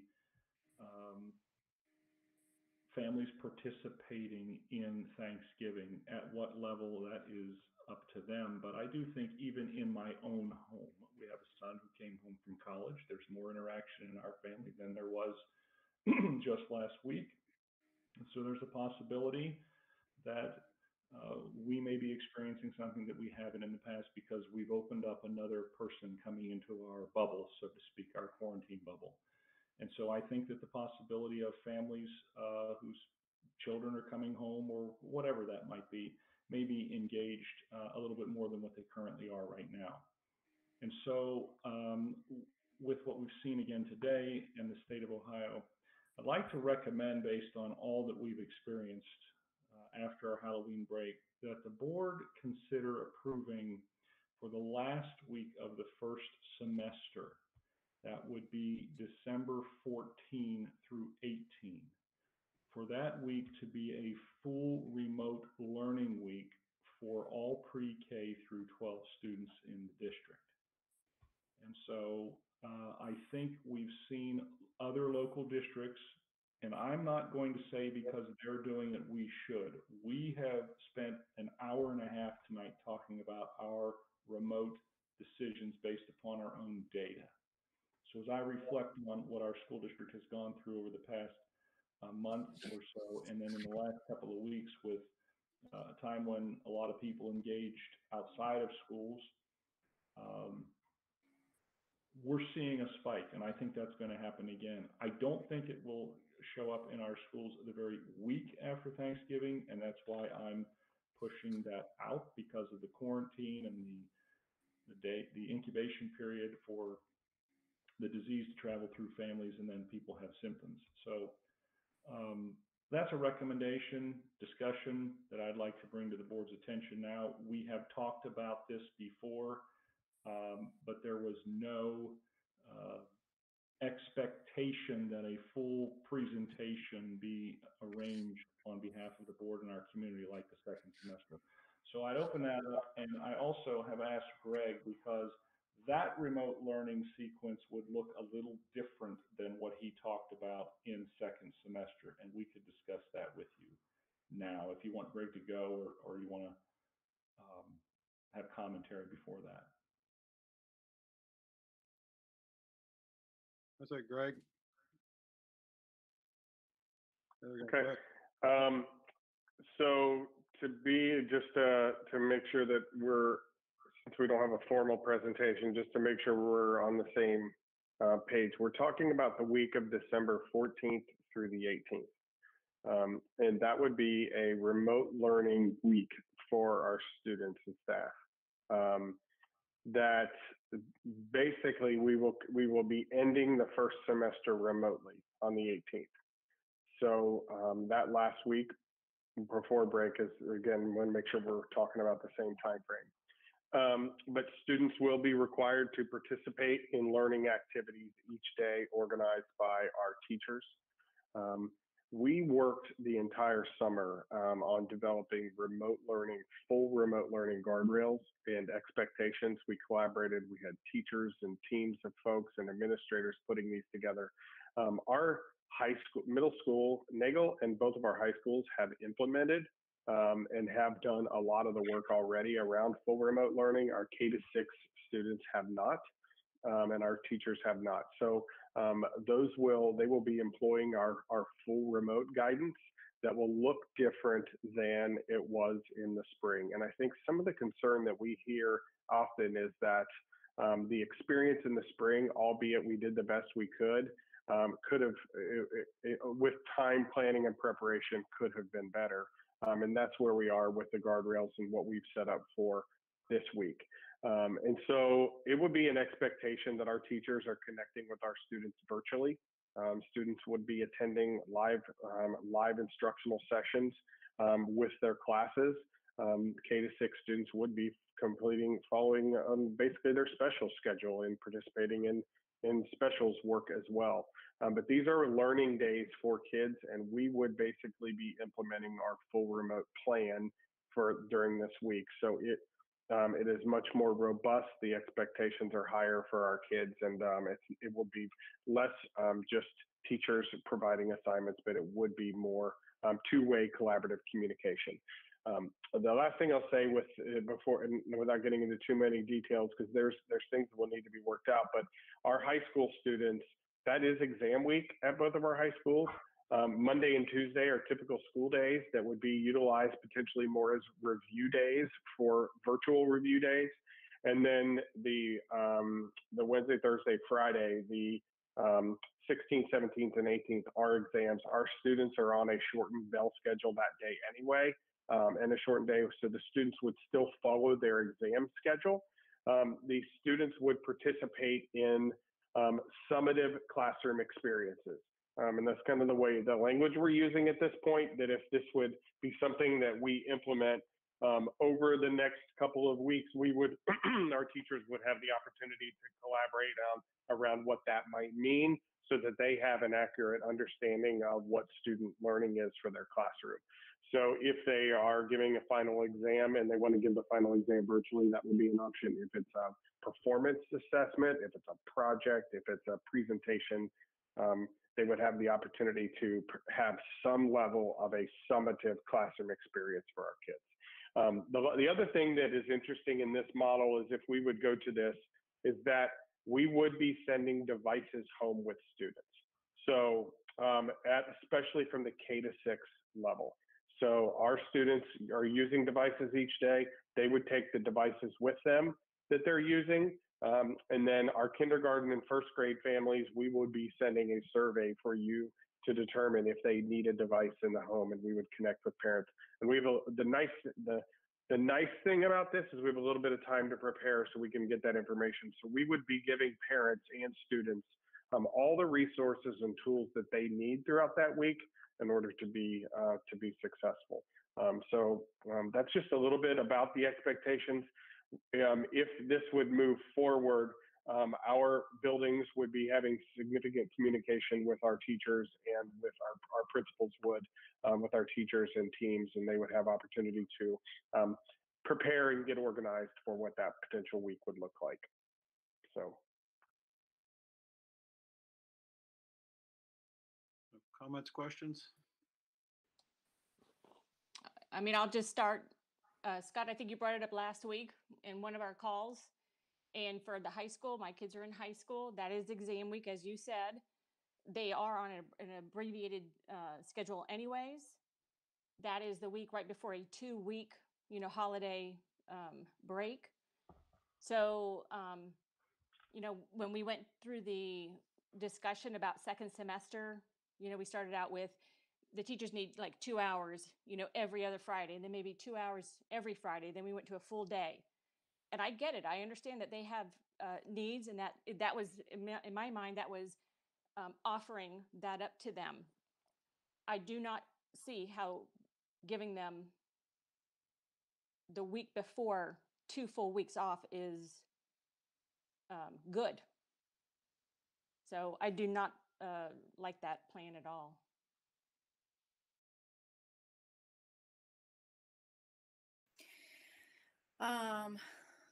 My thoughts aren't super organized, but I'm going to try to organize them quickly. I'm kind of where Patty is, in the sense that this is majorly disruptive. And I think we would need to have a significant uptick in cases and showing spread significant to justify doing something like that. At the same time, part of the justification for it is it would really stink if a kid was exposed on that Friday right before you head into the long 2-week holiday and had to miss Christmas and New Year's in arguably the hardest year any of us have ever seen. So that's sort of the flip side to the benefit to it, if you could pull it off. When you first called and we talked about it, I didn't realize it was exam week. So that definitely adds an education element that makes it a little more complicated.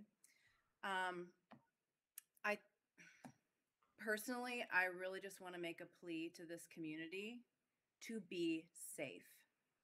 That we just explained that most of the spread is happening on our social time. So it is happening in the way we hang out on the weekends. It's happening in the people we have over to our houses, in the sports awards banquets where kids are up hugging each other and things like that. That's on us. That's our part of the responsibility here in keeping the schools open. And so we can't have it both ways. We can't have in school all the time, in-person education, and our happy-go-lucky social lives. We can't. I don't like that any more than you do. So I just think that's the reality of what we're all looking at for the next month. I would say I would only support that kind of a move if it's clearly evident we cannot make it work, that we cannot go to school that week. But I think that this community can do better. I think the quarantine numbers that we were just shown, they prove people are not being careful. And I think we're better than that. So I hope that everyone hears tonight how serious it is, but the system is held together by very, very delicate pieces, and we have to do our part to help it hold itself up. I have a question for John. Would a week with our students being out a week, do you think that might have a positive impact on slowing the spread a bit? Being as, you know, most of the cases have come in from outside of our schools, as opposed to starting inside our schools. Okay. Yes. First off, I'm sorry. I didn't realize my camera hasn't been on, but my internet's slow. So my still shot's probably better in the case. But the spread in and of itself, obviously it would go help reduce the spread within the facilities. But the biggest thing though, too, and I think sort of go into what Elizabeth was talking about, is the amount of close contact quarantine. So if, you know, a student does bring it in from the outside, then it's just not that one student. It's 20, 30, 40, 50 kids that are going to be impacted prior to those weeks. So that's the big piece. Obviously, if we're not in, the spread cannot come into us. But yes, I mean, eventually I'm going to say, and I'm, you know, not the epidemiologist either, but I'm playing one at work, that we are going to eventually, if we have large uptakes, we are going to start seeing some interconnectivity within the buildings of where we're causing that spread, possibly not causing it, but the spread is happening within the buildings. So a long way to say, yes, I do believe it can help reduce the possibility of community spread. But I can definitely say it will definitely help the opportunity for students to be quarantined, less opportunity for students to be quarantined throughout that time.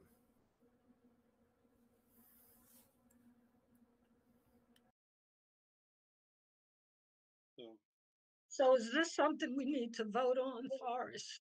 Well, it's something, I mean, it was brought up for discussion, and that's what we're on. I think you know, I think it's a real thing. I mean, having been through a number of quarantines, it's horrible. I mean, it's very tough. It's not a great education process. We're good. We're a lot better than they were in March and April. I mean, kudos there.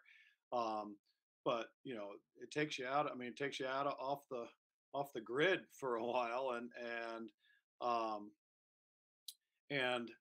you know, part of me thinks, and kind of from what I'm just, you know, I'm just kind of summarizing what I'm hearing here, is that, well, you know, one of the things that we've done all through this is we're dealing with the data that we have in front of us, and we're making decisions based off of that. You know, right now we don't know what the next couple of weeks are going to look like. I'm not real positive that week is going to be a great week for our kids, in that, just because of what John was saying. I don't think, you know, personally, I feel very strongly that we're doing an awesome job in the schools, and we are protecting our kids, we're protecting our staff, and what we're doing there, which is something that is very difficult to do in society, is, you know, the mandates that we have, and it's working, which is great. But we all come home, okay? We all, you know, we all have weekends. We all have those things where there's spread, and that's what's happening. Is, again, as John pointed out, you have a couple kids come in and test positive, a couple teachers test positive, then it's not exponential growth, but it's 20 and 30 kids per kid that has it. You know, and you throw in a couple sports teams or whatever, and that's where you get the 40 or 50. You go to one practice and it knocks out a whole team, along with the kids that are around. So I think I'm just, and correct me if I'm wrong, I'm kind of getting an idea that it's an idea, it's something that we're not necessarily thinking is something we want to do at this the advantage or do at this point. The advantage of doing it right now is to some of our other things is the planning part of it is like if parents know, well, you've got 3 weeks to figure it out, and our teachers have 3 weeks to figure it out. I have no doubt that through Greg and Scott and Mike and our team is making plans for an eventuality where we already are doing that. We have the remote hybrid program where what happens if we shut down a school or shut down a grade, what happens in that time frame. So um, so I mean, to answer your question, Dee Dee, is yes. I mean, we can vote on this. I'm like some of the stuff that we've done uh, through Scott, kind of get an idea of board direction on this. Is it something that we want to do now or not? And that's what we're discussing right I just want to throw out some comments. I'm on quarantine right now because my daughter was a close contact at school. This is our second quarantine. The first one, we traveled to Iowa, which is on the Ohio governor's list of do a quarantine. So we did the responsible thing, kept our kids home and quarantined, and then got back in school, and then this happened. And it's hard.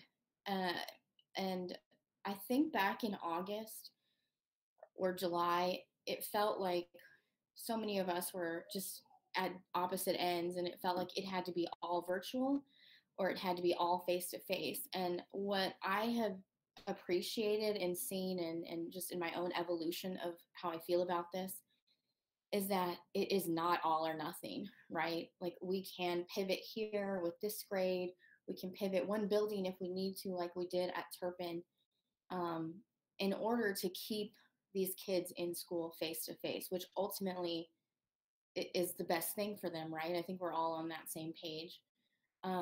I was concerned and had questions about this today, so I was able to connect with Greg this afternoon, and he, spent half an hour, maybe longer, on the phone with me, walking me what a day would look like at the elementary schools, at Nagel, and at the high school.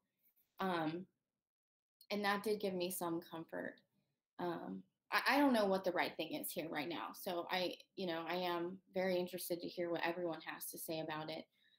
That's just my take on it. What it can do to other kids and pushing them into quarantine does make me nervous. And I'm also trying to be cognizant of the fact that may be because I'm on my second quarantine. And like Elizabeth, I have little kids, who do require that attention. And just shout out to Meredith Lindsay at Maddox if she's watching, because she has been phenomenal in helping even me and my own mental health of doing all of these things at once, and even dropping by our house to drop off materials and things. And what I have found out is that that's not uncommon. Teachers are really just going above and beyond to really help their kids. And again, I don't, I'm going to start to ramble, and I don't want to. I don't know what the right thing to do is about this particular week. Hearing Greg walk me through each day earlier was helpful to me. And I just really am concerned about what that's going to mean. Elizabeth is right? Our community can do better. Patty alluded to this earlier, where we need parents to take this seriously. We can't have it both ways, right? We gotta wear the mask, we gotta distance, we gotta do all of that stuff so that we can keep doing this. And I'm very, very nervous about the holiday and what that's gonna mean in the building. So all of that to say, I have no idea, other than I have some real concerns on both sides of it, So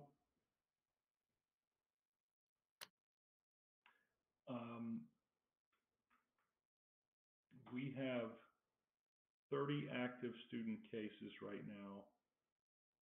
there were 323 quarantines related to those cases.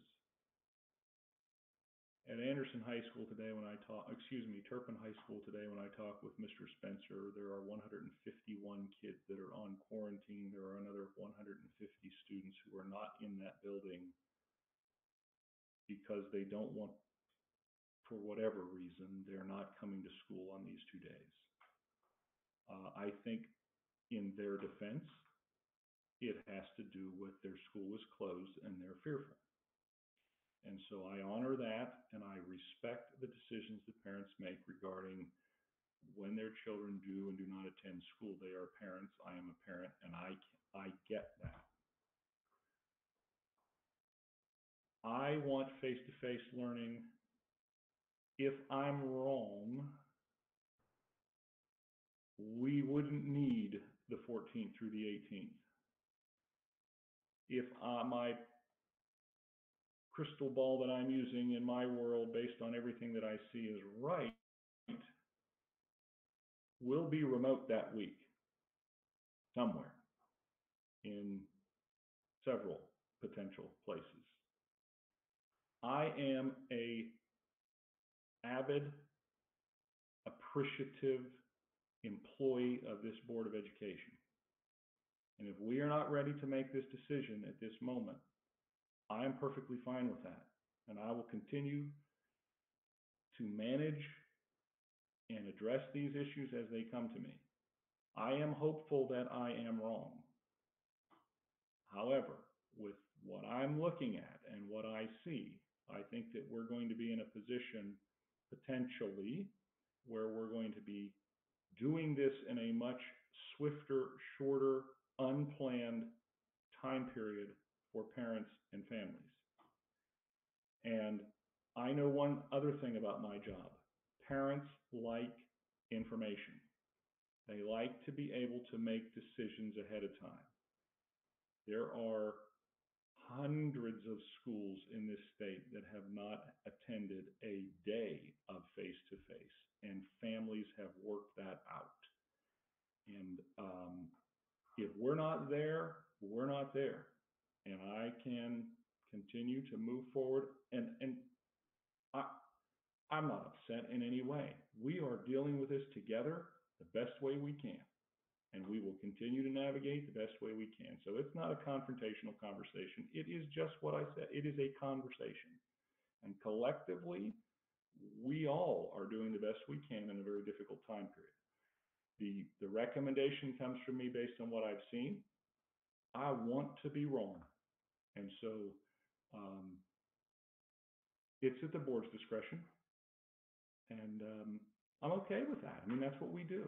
That's what all the calls are about. That's what all the conversations are about. And that's why these discussions are very important. And I'm glad that we're doing it because I think our community needs to see how this board wrestles with the very comprehensive school district that we operate, that we are entrusted to operate. So I don't want this to be an uncomfortable position for any of us on here. And I certainly am ready to move forward with whatever the decision is, and we'll continue to work together. If the decision tonight is to move forward, I'm in. If the decision is to hang on a little bit, let's check some more data, I'm also in. And we'll go talk about the 5-year forecast.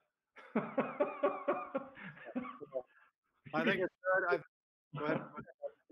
Go ahead. The only thing I was going to say is, I mean, we have seen it happen when we had to do the 6th grade at Wilson and also Turpin. I go, if we have to pivot, we will, and I think we have everything in place to do that. So, Yep. I just don't see making a definite move to do that if we have to, based on the data, because from Thanksgiving to that date, we've got 3 weeks. So if there is an uptick, it almost looks like it's going to happen between that period of time. Then they're on break. I mean, I have no idea, but I just go, I think we have the tools in place and we're plugging along. Yeah, and community, here's your heads up. We actually are considering that as an option. So, there's been rumors swirling that we're trying to go full remote, and hopefully anyone could hear this conversation tonight and it was abundantly clear that has never been on the table, ever, as far as I know. And that this, what you just observed here, this is how we interact. And sometimes we do say, I don't know. I don't have the answer. I don't know right now. And that's really where we are with this. So I think that I hope people walk away from this as, let's take this seriously. And that week being remote is not a threat, but that is something that the board very seriously needs to consider if things continue the way they are. All right, thank you. We'll move on to item 6.1. Are we good with that? Well, good. A lot of head shaking. That good. All right. So item 6.1. This is something that's always fun. Is the budget hearing and organizational meeting. We are required to do that. I believe within the first 15 days of January. It's a statutory requirement. It's usually a fairly quick meeting. We have tentatively scheduled that for January 8th at 7:30 a.m. In central office. Obviously, all that will be subject to whatever, but the date and time is that acceptable to everyone? I believe that's a Friday morning. It's usually about a 10-minute meeting. Does that sound good? All right. Can I get a motion to approve the organizational meeting as shown? I'll make a motion to approve the budget hearing organizational meeting set for January 8, 2021 at 7:30 a.m. 7:30 a.m. at central office. Second? Second. All right, Ms. Cropper? Ms. Taylor, Yes. Mrs. Barber, Yes. Ms. Choice,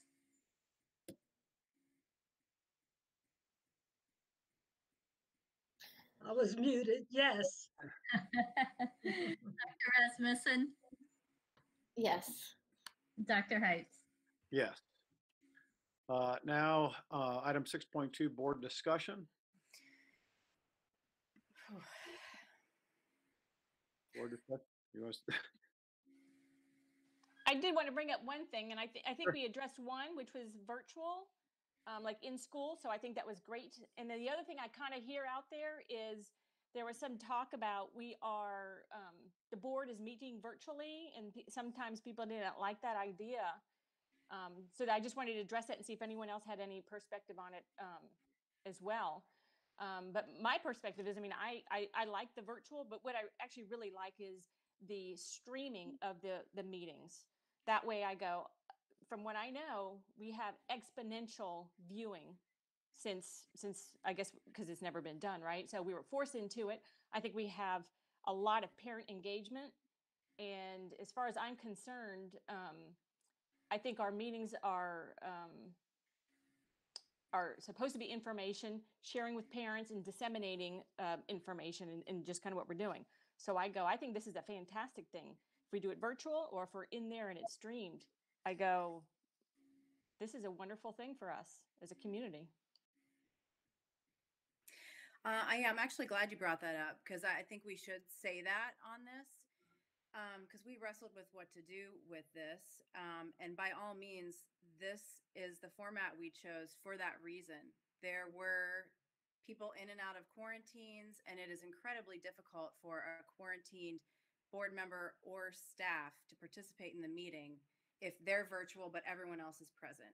So the past few meetings that we've had that we've been wearing masks, it's really difficult to hear through the microphone and also transmit to the live stream on YouTube. We're discussing such intense, detail-oriented things at this particular meeting that this one makes sense. So again, no decision-making is very easy right now, but there were precipitating reasons for this one. Yeah, I'll just echo that what everyone said. I think what didn't come out, and we don't, there's a number of people here that are on quarantine or are in isolation or both or out of town, and that is an advantage to have it like this. And plus, and I would anticipate to Patty's point that in the future with our streaming capabilities will be better. When we get past all of this and we have an open meeting, that our sound's better. And I'll tell you, though, doing the last meeting virtually, where I was coming through a phone in the center of a table, was just this side of worthless. So that's a challenge. But again, to Patty's point, we have, I think, upwards of 550 people at this meeting today. And it's important to obviously all of our parents and our staff and everybody about what we're discussing as far as second semester goes. So this is a great way just for that informational standpoint. And that's what I found through all of our summer meetings, is the feedback we were getting is I could hear you, I could see you, and the presentations take up the whole screen as opposed to being a iPhone video of a screen that has something on it. So we're listening. I mean, that the feedback that I got was that yeah, I couldn't hear you. The microphones weren't enough. Your masks are you're too far away, and all of that. And on these meetings, the feedback I got is, I can't believe you're not meeting in public. You guys should all meet together, and you're all hiding in your basement, and which is fantastic, especially for those of us who are in the hospital every day. Anyway, so yeah, I hear you. I think, just like we talked about with our schools, I think we'll do it on a case by case basis. That's how I plan to do it as we go through. If it makes sense to meet together, I mean, it's certainly nice to be together. This meeting, I think, was a great meeting to have on this format for those reasons, that we were able to get. I think Adam can bring up how many it was, but at one point it was 550 people that are watching us as we deliberate, as we come up with these ideas in real time with decent volume, and be able to see what we're going through. I just wanted to bring up too, just kind of, in my world too, we talk about being safe and things like that. It is, taking everything aside, there are issues that are coming up, and that's, in one of my out of my 3 hospital systems, we have one hospital that has closed down now. It's all COVID patients, totally full, stopped everything except for COVID. It's all COVID all the time. That's happened over 2 weeks. We went from 30 patients to 155 patients. So these are all people that are sick enough to be hospitalized. Patty and I talked a little bit about that. I found out more information. You're in the hospital generally for 5 to 8 days, and those numbers keep stacking up. So it's a challenge right now, and I'm not much one for being on a soapbox about being safe and all the things that we've heard about for 9 months and we're so sick of. I get all that, but it's affecting healthcare now, and I think we've got a couple rough months coming up. So anyway, I just wanted to throw that out there. But anything else from the board? I just wanted to make one more follow-up comment on the meeting format, because another criticism that we have heard from the virtual is the lack of public commentary. And so I just wanted to bring that up, because in the past in-person meetings that we've had the past few months, I don't know that we had one public comment. And I just wanted to say, in this format, people can reach us anyway, anytime, stop us in Kroger, send an email, phone calls. We will bring things to the rest of the group. And so, it's great to be able to address us in person. Nothing really duplicates that, but in the absence of that, say we were to all be under stay-at-home order again, we are accessible. We want to hear from you. We had thousands of emails earlier this year. So yeah, I would just say, please exercise that format as it's needed. Obviously, the board can speak for itself, and it is doing that. Every single place I go has a different format right now, everywhere. And so for our board to act appropriately and have a discussion like it's had tonight, that's televised in the open and visibly seen by multitude of people that generally would not see it, the board's doing good work. And we'll be back, hopefully, sooner than later, and it will all go back to normal. But for now, it's different, and it will be for a little bit longer, and we'll move forward.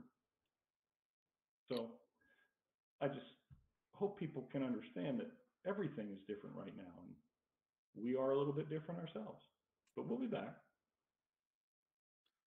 All right, so nothing brings the online viewership numbers down more than the Human Resources Report, item 7.1. Glad to be of service. I emailed the Human Resources Report to the board, and I hope we answered all the questions you had, so I'll be brief. I do want to recognize Dr. Heiss was discussing healthcare, and a group that I have failed to mention that I need to make sure I mention are our health aides and our school nurses have been unbelievable. They are the ones that are taking the temperatures of the kiddos, and they are the ones that are doing our contact tracing. John Eckert, I'm sure, would echo that sentiment. So I want to make sure I say thank you to those 9 individuals because they have done just a tremendous job. So thank you. So under human resources, the only item that I will point out is item A, because I believe it's worthy of pointing it out. We have a retirement of a Turpin High School English teacher who has taught for 32 years, and that is John Polivka. We want to say congratulations to John Polivka. John has been the English department head at Turpin High School as well.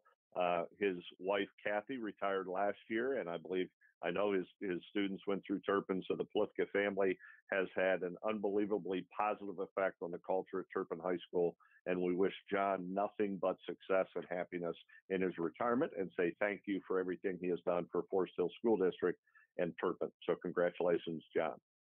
With that, the only other item I will mention is we do have a increase of FTEs to 779.36 from last month, October 26th. That is due to an increase. It's a good increase because we found bus drivers of FTEs that we could not fill. So we have additional bus drivers due to some retirements and resignations. We have had a difficult time filling those, and we have filled those. So with that, the superintendent recommends that the board approve the personnel items as listed. All right, any questions for Mike? This will be part of our consent agenda, so we'll go on to the treasurer report, item 1.8.1, modified tax budget resolution, 2021-22. Okay, the first 2 items on the treasurer's agenda concern our next fiscal year. So our fiscal year that begins July 1, 2021, is tax budget. The purpose of the annual tax budget is to demonstrate need for and use of the taxes that are collected by our district.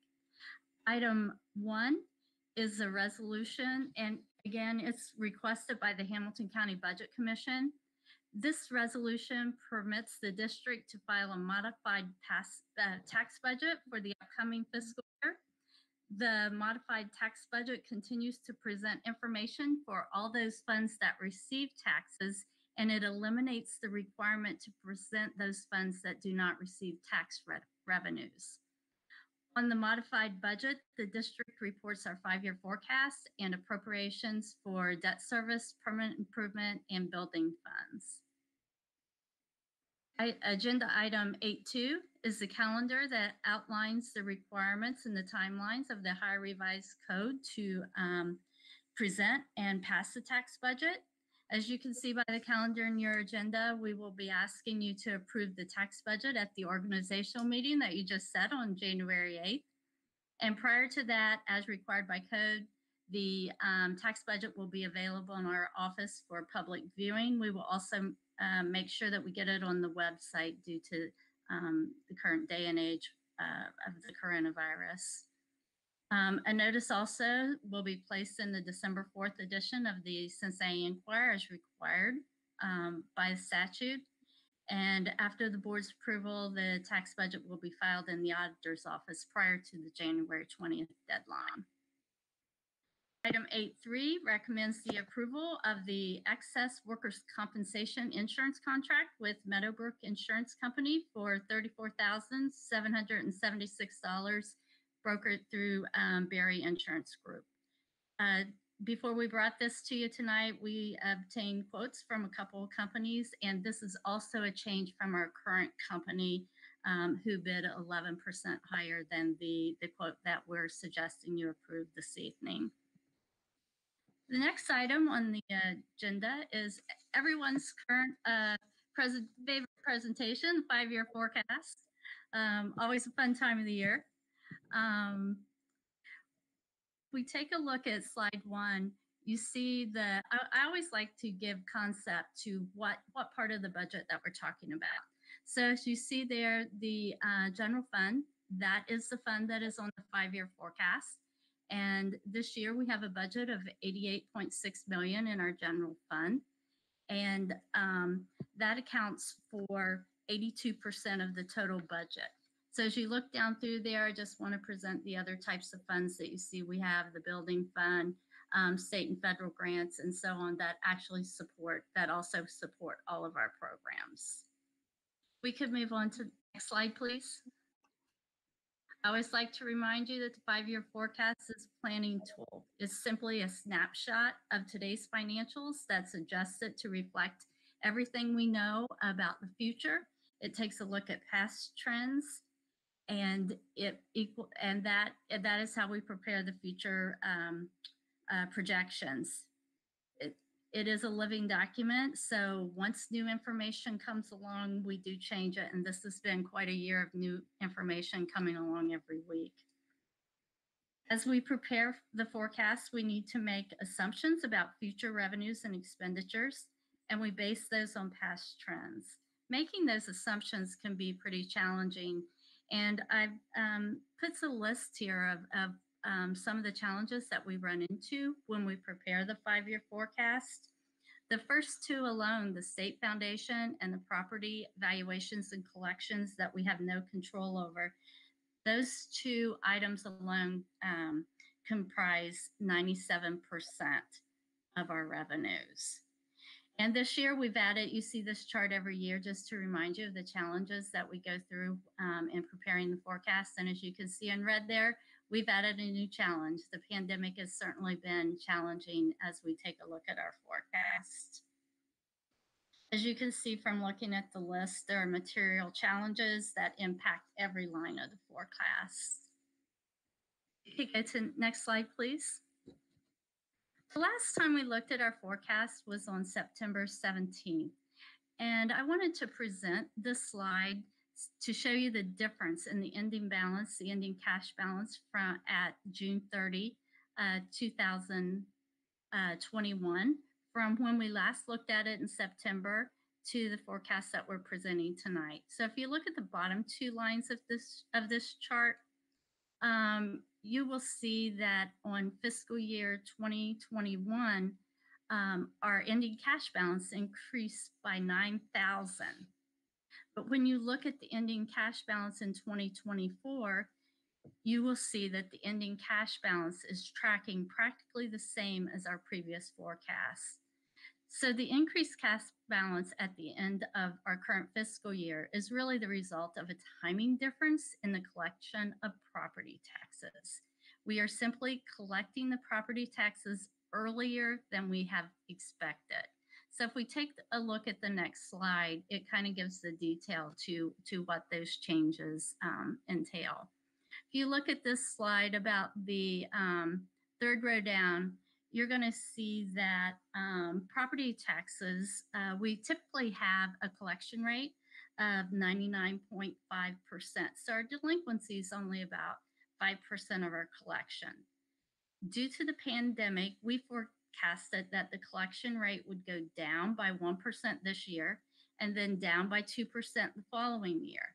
And then as you see in 2023, as the economy starts to recover from the pandemic, we forecasted that we would collect those property taxes because property taxes are always collected one way or the other. So it's simply a timing change within our forecast.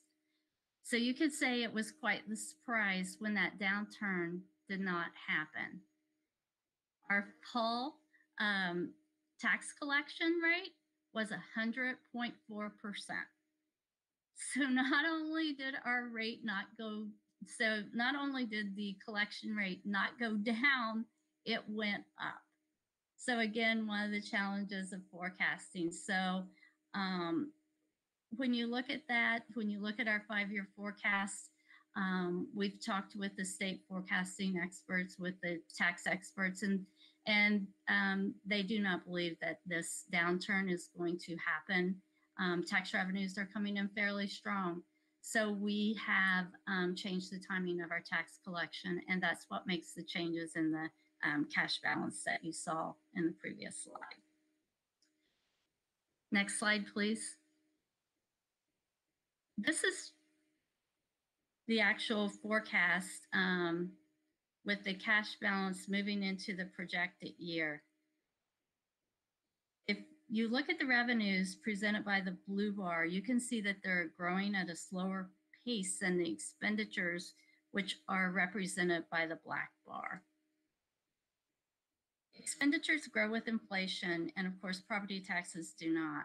The green line represents the effect on the cash balance for the lack of revenue growing with inflation.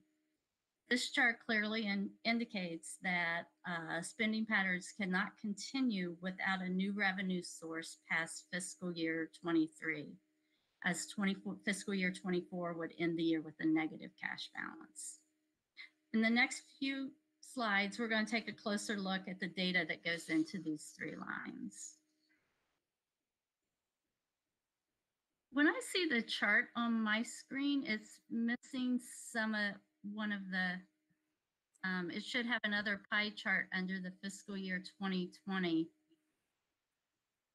Does everyone see two charts there? Or is that just my screen that's somehow dropping it? It's blank. Okay, it's dropping it. Okay. There were some numbers missing on the previous slide too. Yeah, I thought so too. I don't know what's causing that because it's on the PowerPoint. Kind of weird. This shows fiscal year 2021. Is that what you want, Alana? Actually, there are 2 pie charts on this slide, and I don't know why it's broadcasting just one. So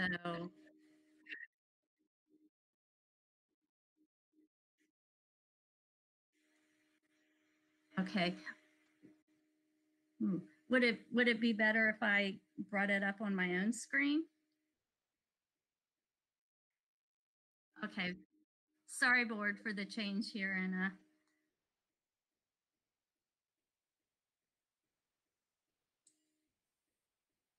take me just a minute to get it up.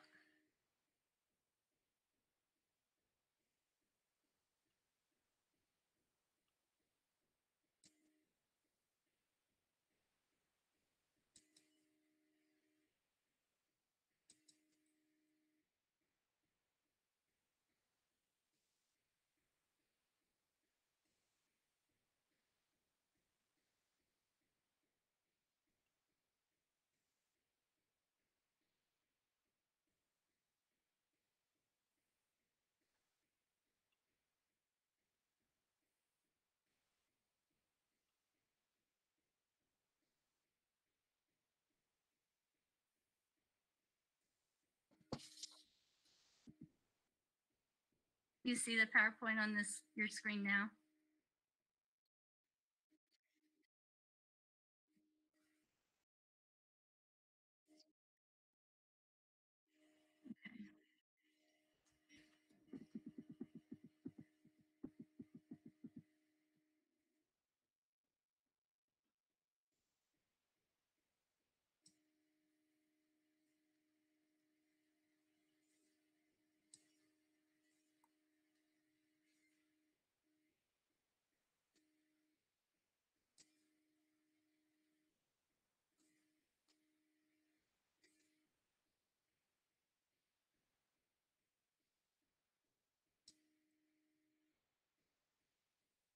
Would it be better if I didn't run? Okay. There we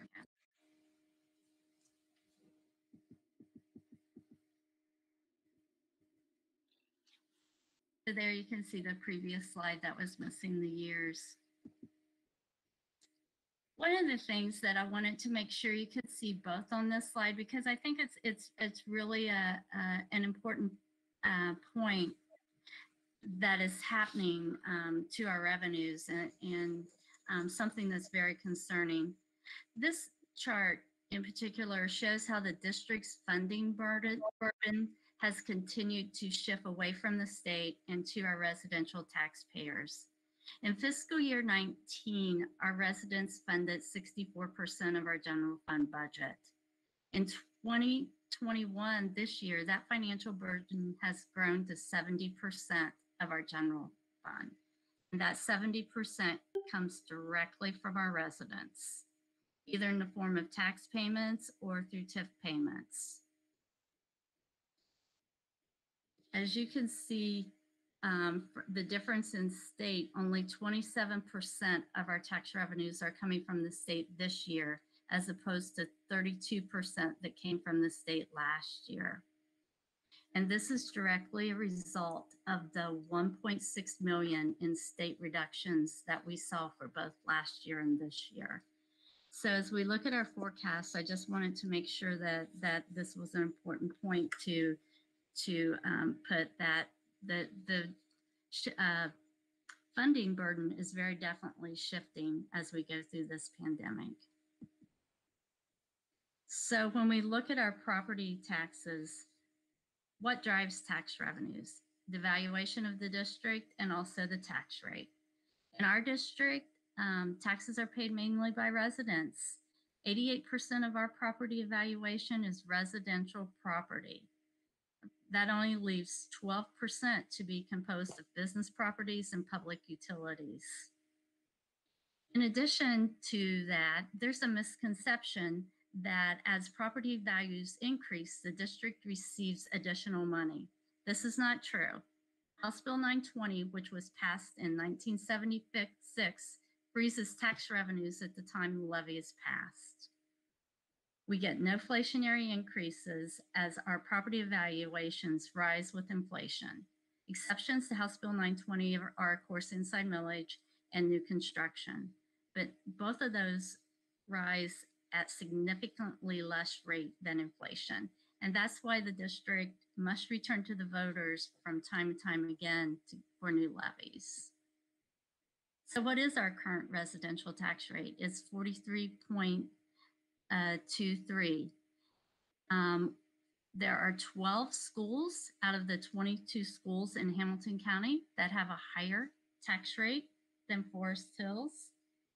And as you can see, our residential tax rate is also 3.24 mils lower than the average here in Hamilton County. So 27% of our revenues come from the state. State revenues, 17% of our revenues is, and state funding is actually presented in two different lines, or three different lines on it. Two of the lines have to do with school foundation. They make up 20.4% of our budget. And the property tax allocation that comes directly from the state makes up 6.6%. Property tax allocation is a tax credit which is paid to the homeowners from the state. That tax credit was done away with by House Bill 64. So what that means in prior levies were less expensive than the current levy. A new levy will cost $35 per mil. Prior levies cost $32.5 due to the rebates by the state. So that's a quick look at revenues. To turn around and say, what do we spend our general fund money on? Where does every dollar go? 62 cents of every dollar goes towards personnel. 23 cents of every dollar goes to benefits. Purchase services gets 10 cents out of every dollar. 2 cents of every dollar spent on supplies. And a penny and a half is respectively is spent on capital outlay and debt service, and another penny and a half just on other miscellaneous items. So the fiscal year, the 5-year forecast, fiscal year 2020, does include the staffing reductions due to attrition and the higher resigned personnel in the amount of $646,000 that we announced last May. And of course, as we go forward, our salary projections are always based upon negotiated agreements and past market trends. Benefit projections are currently in line with our current benefit package. I think a lot of people may not realize that fixed costs also represent a large amount of our budget. 7.3% of our budget are fixed charges, such as student tuition charges, which are directly deducted from our school foundation payment in the amount of $2.6 million. Utilities district-wide take another $1.45 million out of our budget. Property, workers' comp insurance, and settlements takes $865,000 from our budget. County fees and audit fees. Most people don't realize that the county charges us to collect property taxes. The county charges us around $570,000 to collect our property taxes alone. When you add in audit fees and Claremont County Educational Service Center fees, that amount rises to about $680,000. The general fund supports debt service in the amount of $462,000. That debt service is due to bus purchase and operations center purchased. And the district spends about $400,000 annually on fuel. So what does that mean? Less than 8% of our general fund budget is really discretionary spending. Less than 8% remains to be spent on materials and supplies, professional development, and care and upkeep of our buildings. I think that when you take a step back and take a look at our district and take a look at our finances, I think our residents will see that they do get a good return on their investment here in Forest Hills. Our financials win the State Auditor Award of Distinction every year. We spend less per pupil than the average Hamilton County School District. And as you saw earlier here in the presentation, our tax rate is lower than the Hamilton County average. Both of our high schools are ranked in the top 50 in U.S. News and World Report, top high schools in Ohio. And we are amongst the top 10% in performance on the state report card. So that was kind of, you've had a long night. That was kind of a quick run through on the 5-year forecast. I know that we have spent a lot of time talking about it over the past few months, but I want to give you the opportunity to ask any questions that you might have at this point.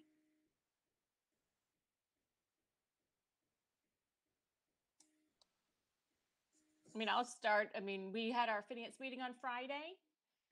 We kind of did go through a lot of stuff, and I thought it was beneficial to start to dig in. And everyone knows we are running out of cash. So we kind of talked about the projection. What does the district offer in services and education? How much debt we have? How much permanent improvement do we need in order to keep everything going? And I mean, Elizabeth, you were with me at that meeting, and I go, I mean, it is overwhelming. We talked about, we do actually have to deal with this. And so we never got around to what are the next steps in order to deal with it. But as a board, so what's going to happen if we don't deal with it, then we're going to get at the end and it's going to be the same thing. It's an emergency. We're going to have to cut X number of things if we don't pass it. So I've really tried to be proactive and go, how do we get ahead of this? How do we identify all these things? How do we involve our community? Because I don't believe we just keep asking for more money. There has to be a lot of brainstorming and a lot of options, and then going to the public and going, this is where we are. I think we have to we present a real situation of where we are and where do we want to go as a community? What will this community support? If you want it, you have to pay for it. If you don't want to pay for it, then we do have to make changes. But we are needing to do that. How do we want to address that as a board, like timing wise, and organization wise? So yeah, it was, I think I commented that was one of the most productive committee meetings I've ever been a part of. We talked through a lot of difficult things. It was 2 hours. The fortunate and unfortunate thing about where we are right now is that numbers speak for themselves, and there's nowhere left to go when you are where we are. We used to have a board policy that we shouldn't let the cash balance dip below 10 million. And not only are we there this year, it will continue to go. So this was, we did know that we were going to be here. And so now as a board, this group of people does have to face this. We need to have serious discussions about how we move forward and keeping the community up to date on, okay, if we keep everything we have right now, which is the 9 beautiful buildings that we just renovated and all the programs that we love and the teachers and the administrators, if we really want to hold on to that, this is what it's going to cost every year to do it. Here's why we don't have that ongoing. Things have changed in the whole world. Look what just happened. And then we put that out there. I suggested at the end of that meeting, the township does a comprehensive planning process every 5 years. I think it's every 5 years. But they have this group that comes in, it walks them through, here are the resources you have, here's what's available to the township in terms of property, in terms of businesses, in terms of demographics. And it puts it all together and it helps inform the township on what they are going to do. And I was a part of the process a couple years ago. It's starting again now for the next couple years. But the district needs to operate that way. We need to make data-based decisions. And so that was something I was going to suggest as we move ahead is this board, I know all of our backgrounds. None of us are experts in community planning, district planning. I think we're going to need help with this. And it needs to be with the goal of a sustainable model. The model that we have now was always going to struggle with sustainability. It was, and we pieced it together. We had it limping through until COVID hit, and now we have to face it. So, Forrest, I don't know what this looks like in terms of how we as a board start to talk through this and give the administration direction, but we do have to talk about it.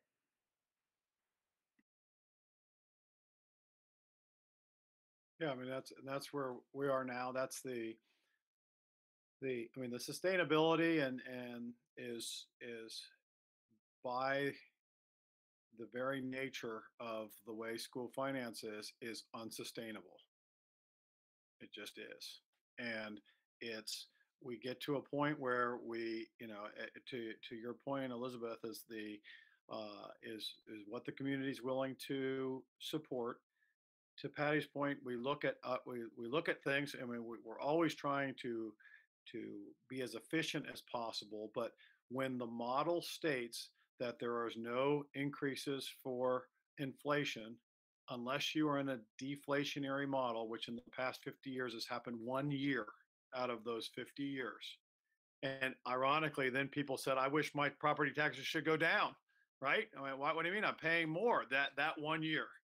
I quickly said to everyone, that would be great. Go ahead and get it back to the property, get it back. I'll give you this year. If next year it goes up 20%, your taxes go up 20%, then we're not having that conversation. So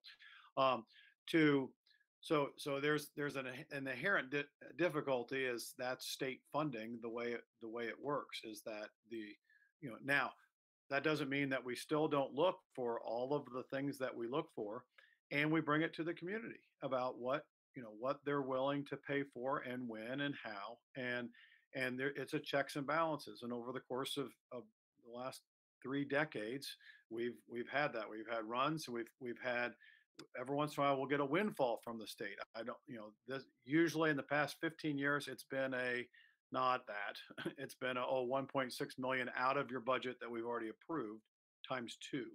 So those are things that, I mean, this is the start of that conversation, and that's it's a real thing now as far as we talk about a 3-year promise, and we're still on that. But the problem with the 3-year levy is that basically a year into it, you have to start thinking about the next levy. I mean, but the problem with a 6-year levy is it's a 11 mil ask that nobody's going to pass.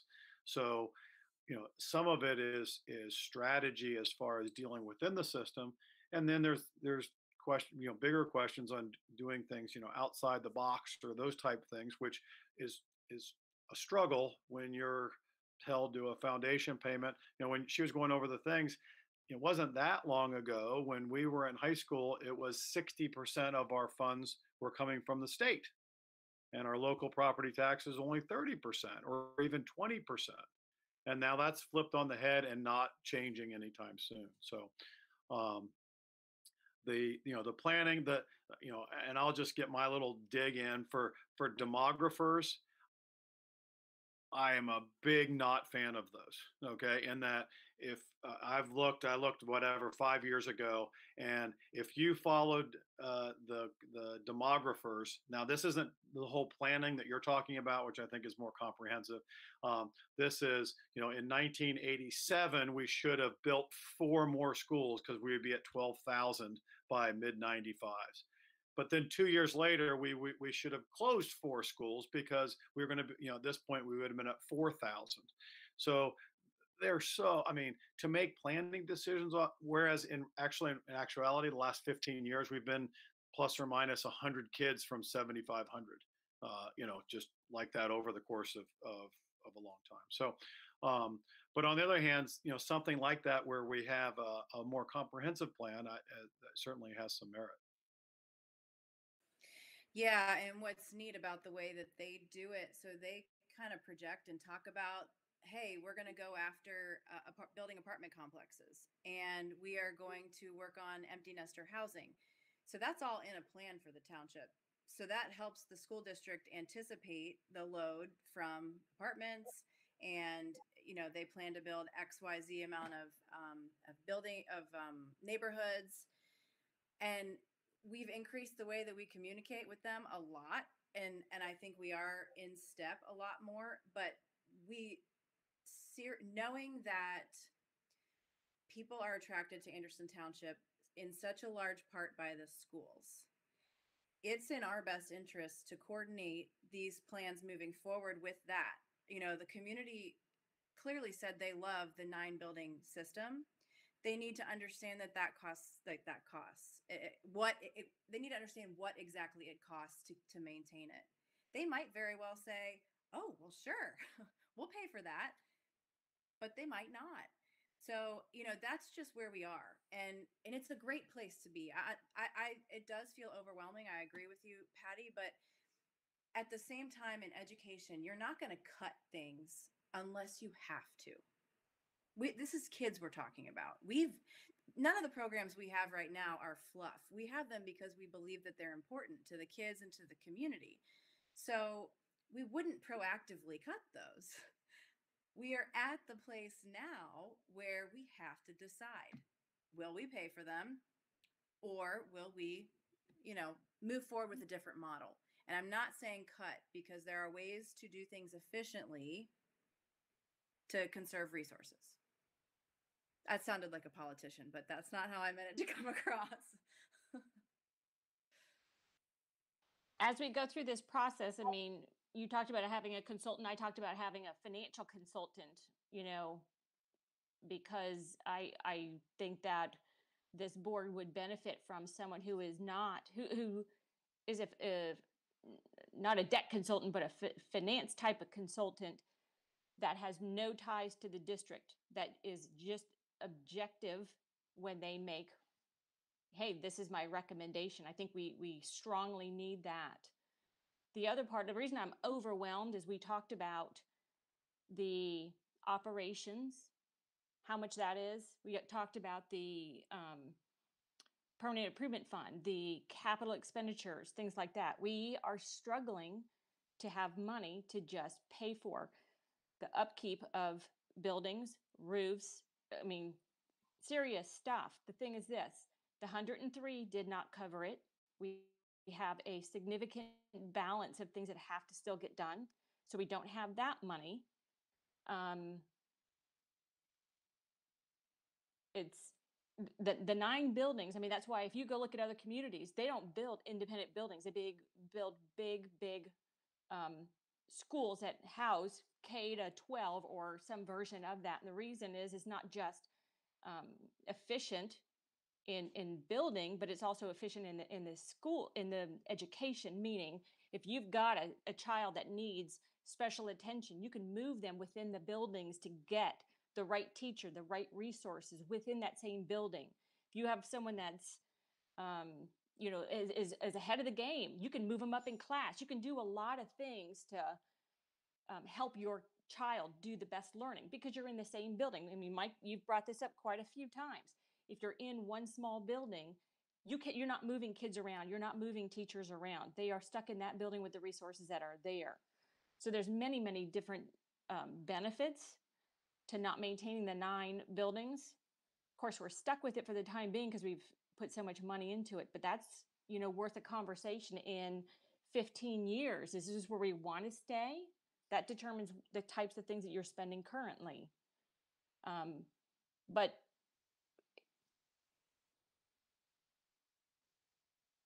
we don't have enough money for a permanent improvement. We have debt, and we're struggling just to operate. We're running out of cash. I don't think that a levy is the total solution. I understand from time to time you have to do that to gain revenue, but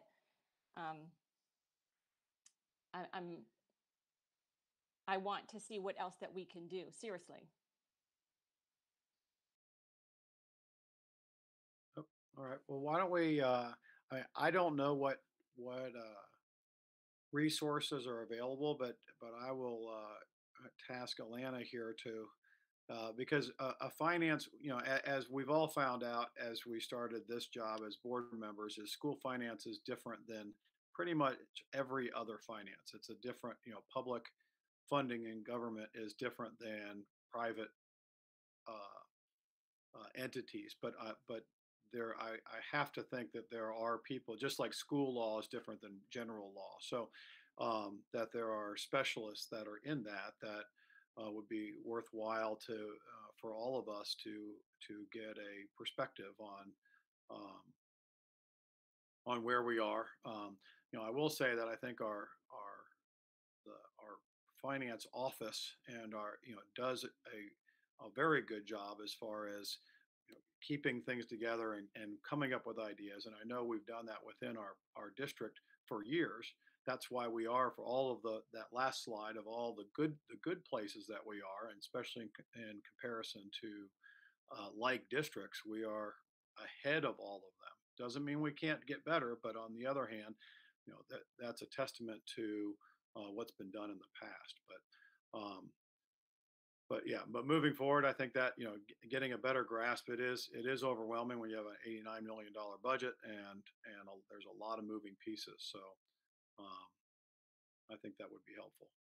So anything else? It is getting late, but any other discussion on this point on the 5-year forecast, or any questions for Alana?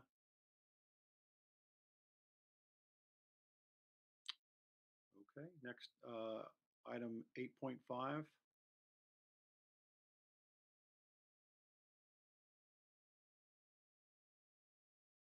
You're muted now. I actually checked to see if I was actually talking. Alana? There we go. There we go. Sorry about that. Speaking of Anderson Township, the next item on the treasurer's agenda is a resolution approving the award of a community reimbursement area agreement between Hamilton County Board of Commissioners and Vantage Anderson LLC. The board previously approved this CRA in concept at our meeting last November 2019. This project includes constructing 2 4-story multi-family residential buildings, which will have 224 rental housing units over a 3-story parking garage and also a waiting facility, a park and ride for Metro. This is CRA is scheduled to be 15 years, 75%. The next item on the treasurer's agenda, 8.6A, would be donations, which over the past month totaled just over 2,500. Item B is the statement of board accounts, which presents all fund activity for our current fiscal year through October 31st, 2020. Item C presents the general fund, our 5-year forecast receipts for the month and the fiscal year to date ended October 31st. October was a moderate cash flow month as we expected. During the month, we received 2 different biennial payments. We received our fall TIP collections from Anderson Township of just over $6 million. And we also received the fall distribution from the state of Ohio for the homestead and rollback, that rebate of property taxes that we talked about just a few minutes ago. And that was in the amount of $2.8 million. At this point in the year, revenues are tracking as expected and as just presented in the 5-year forecast. Items D and E present the expenditures in the general fund for the month and the fiscal year to date. As always, expenditures in the general fund are stable and they are spent evenly throughout the year. So with 33% of our fiscal year complete, we have spent 31% of our appropriations, and we have another 6.9% committed for future expenditures. So again, appropriations are tracking where we would expect at this point in our fiscal year. The October 31st bank reconciliations and investments are presented in agenda items 8.6F and G. And the Anderson High School logo rebranding fund detail is presented in item H.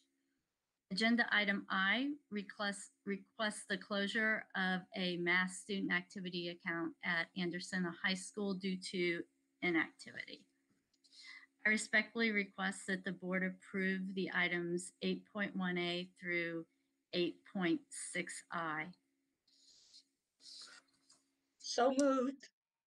Oh, just a quick comment, I guess, on the community reinvestment area, the TIF one. Yes. I originally thought it was, we were held harmless, but you made a correction and said no. So it is a 15-year tax abatement. Well, Patty, well, hold on one second. Just, we'll get a second and then we'll discuss, because I'm with you. I have questions on that too. So we have a motion on the floor. Do we have a second? Second. Okay, now go, Patty. Okay.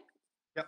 Just the TIF arrangement was not it's not a hold harmless abatement, but I'm not necessarily against it. Just my concern is if you have too many families that move in that have school-aged children, that would be a detriment to us. It's not designed for that. However, that is a possibility. You know what I mean? That's my only comment for that particular arrangement. Yeah, I'll say I absolutely share that concern, and we brought it up when we talked about it in the past, or when we went over this, and saying, hey, it's how many, Alana, do you have the numbers on how many like 2 and 3 and 4 bedroom places there are? I'm sorry, I don't have the breakdown of it's 224 units, but I don't have hear the breakdown on the size of the apartments. So one of the things that we talked about, because this is, I mean, this is a real difference than what we usually have. So, you know, TIF is a difficult thing to sort through, even in the best of times. Now, generally, what happens though is for TIFs is that the township benefits, and I'm fine with that, but almost always we're held harmless. So they have to get our approval in order to do it, because I believe that gives them a 20 or 30 year instead of a more limited if we agree to it. And generally we do, because the tax money that we have coming in is going to be the same whether we approve it or not approve it. It'll still be the same tax money, and if it's better for the township, then we do that, and we've done that many times. This is different in that we're not being held harmless. We are arguably being harmed by this, meaning that we would not get the same tax revenue for the time frame, which is what, Alana? Is it 30 years? 15. Okay, so 15 years. For Yeah, this 15 is. years, we Mhm. would not get the tax revenue that we would normally get.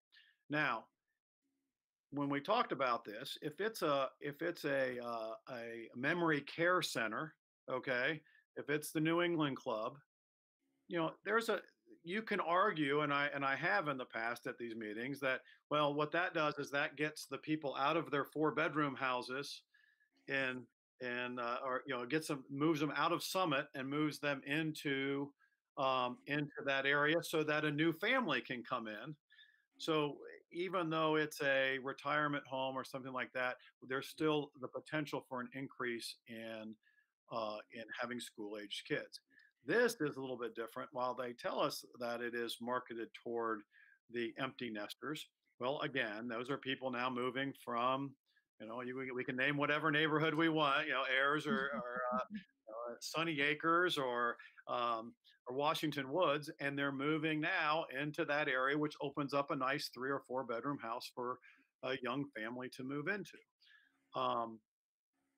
I expected, I'll say, I expected a little bit more input from them selling us on this concept before now. Okay, I mean, we talked about this in November. Mhm. A little bit of some things have happened since November in the world. Just a Okay, few. and so now coming, and we just talked about how we don't have cash, we don't have, you know, and here we have a situation where we are accepting less tax money, potentially where there's going to be more people moving in, potentially we're going to have more student services that we need to provide for less money in a time where we're operating at more of a deficit. Now, the argument was back then, and again, I don't know if anybody else has had, I have not had any interaction with this since November of last year. I mean, nothing. So, which is somewhat annoying. That's, I mean, just because they're asking something, you know, if someone's negotiating with me, they need them to at least, you know, call or, you know, we give them time here to say why this is a great deal. I haven't heard that. Okay, I heard, hey, just let go through so that the process can continue to go, and we'll sort through that over the. Well, it's been a year now. Now I know we've all had other things on our plate. I get that, but I don't know. I mean, I'm opening this up, and I'm opening this up to, you know, to Scott and Mike and Atlanta too. I mean, anyone who has any other information. I personally am not real excited about this project as it stands. For those are my concerns. I mean, our concern is the district right here, and it has potential for not being good for the district.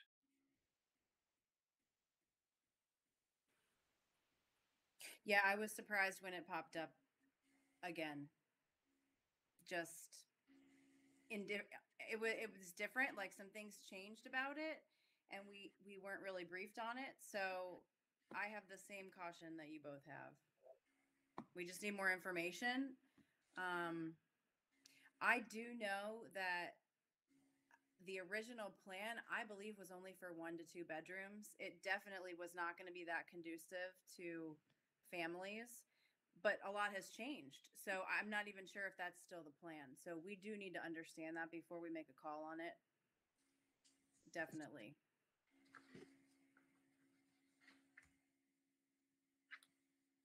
Okay, I mean, is that any other discussion or concerns that we have? How do we do that? Do we just pass on it and say, hey, Well, can we have a, Well, we- Yeah. we're still within the 45-day period for our next meeting on the 14th. I can pull this and get some more information. I too was surprised, like you said, it's been a while since we heard about it. And remember when we talked about it last fall, it was actually the Hills development. So now they've renamed it Vantage Anderson. So it took me a while to figure out exactly what it was talking about when it came in the mail. But I can, it says that the project Anderson Township is anticipating considering this project at their December 17th meeting. So if you'd like, in the information that is currently in board docs, you have the financial impacts that they are, the financial impacts on taxes that they are projecting. That's within the packet that you have. I hear what another question, we want to go back and reconfirm the size of the units. So we want to know if there are 1, 2, or 3 bedrooms. Any other information we would want for our last meeting? Or, and sorry, reaffirm who their target market is again? okay. I mean, I think if it was what the original one was, I mean, these were luxury apartments, I think it would be fantastic for the township. It didn't lend itself to a lot of school-age children, but I almost feel like it has changed. The conditions have changed. So, yeah, if we could Right. have somebody Weird. explain their target market, right? Right, That and tells you. we had asked them too about saying, hey, it's what if, how about putting something in there that if there is 100 kids that come in, that changes, or that there's some, there's some variation on that, so that, I mean, my point it was is if you are 100% sure it's going to be empty nesters, then put your money where your mouth is and say, okay, I guarantee it. And if I'm wrong, well, then I pay you back. And now, again, I don't know if that's a thing, if that's even a possibility, but it seems like it makes sense to me to say if you are, because the way they presented it is, oh, this is absolutely, that is not going to hurt the district at all, and you're going to get an extra money than you wouldn't have got. And of course, it's always put, if you don't say yes, then this thing is going to go nowhere. And you're like, well, wait a minute, really? I mean, if it's that good of an idea, I mean, and I don't mind them asking for it too, but it's up to us to decide whether it makes a sense for the district. And I just didn't see, to Elizabeth's point, I mean, there's been nothing since that November meeting where we, nothing, except for some changes that they didn't notify us about until we got this thing. So I guess the Or, question, yes. it, we probably need to talk with the township trustees because they were big on this. And so I think we need to have a conversation with them. Yeah, no, I think that's, yeah, no, at a minimum. I mean, that's, so the question is Alana, and this is more procedural, do we vote this down, or do we just pull it from the agenda? Or do we vote on it up or down? Or do we pull it from the agenda? At this point, they have to give us 45 days written notice. And the letter is actually dated November 3rd. Of course, we didn't get it to a few days after that. So we are within that 45-day window if you vote on it at your December 14th meeting. Okay. So what will, how about I do this and tell me if this is procedurally correct. We will vote. Should we vote to defer this to the December meeting? Yes, that would be appropriate. Okay, so do I have a motion to take item 8.5 and defer to our December meeting? I will make a motion to defer 8.5 resolution approving the award of the Community Reinvestment Area Agreement between Hamilton County Board of County Commissioners and Vantage Anderson LLC until the December 14th board meeting. Wait a second. Second. All right, Ms. Cropper, Mrs. Taylor, Yes. Mrs. Barber, Yes. Ms. Choice, Yes. Dr. Rasmussen, Yes. Dr. Heights. yes. Now can I get a motion for items, to approve as presented, items 7.1 to 8.6 exclusive of 8.5? I'll make a motion. We approve consent agenda items 7.1 to 8.6, excluding 8.5. Can I get a second? Second. All right, any other discussion? Ms. Cropper? Ms. Choice? Up, you're muted. Muted. Yes. Mrs. Barber, Yes. Dr. Rasmussen, Yes. Mrs. Taylor, Yes. Dr. Heights. Yes. So Dr. Heiss, may I ask a question at this point? Yes, please.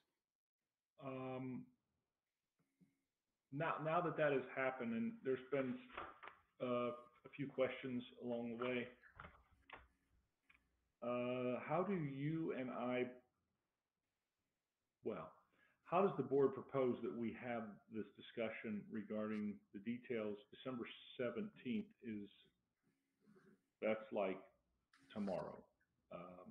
And our next board meeting is December 14th. 14th, yeah.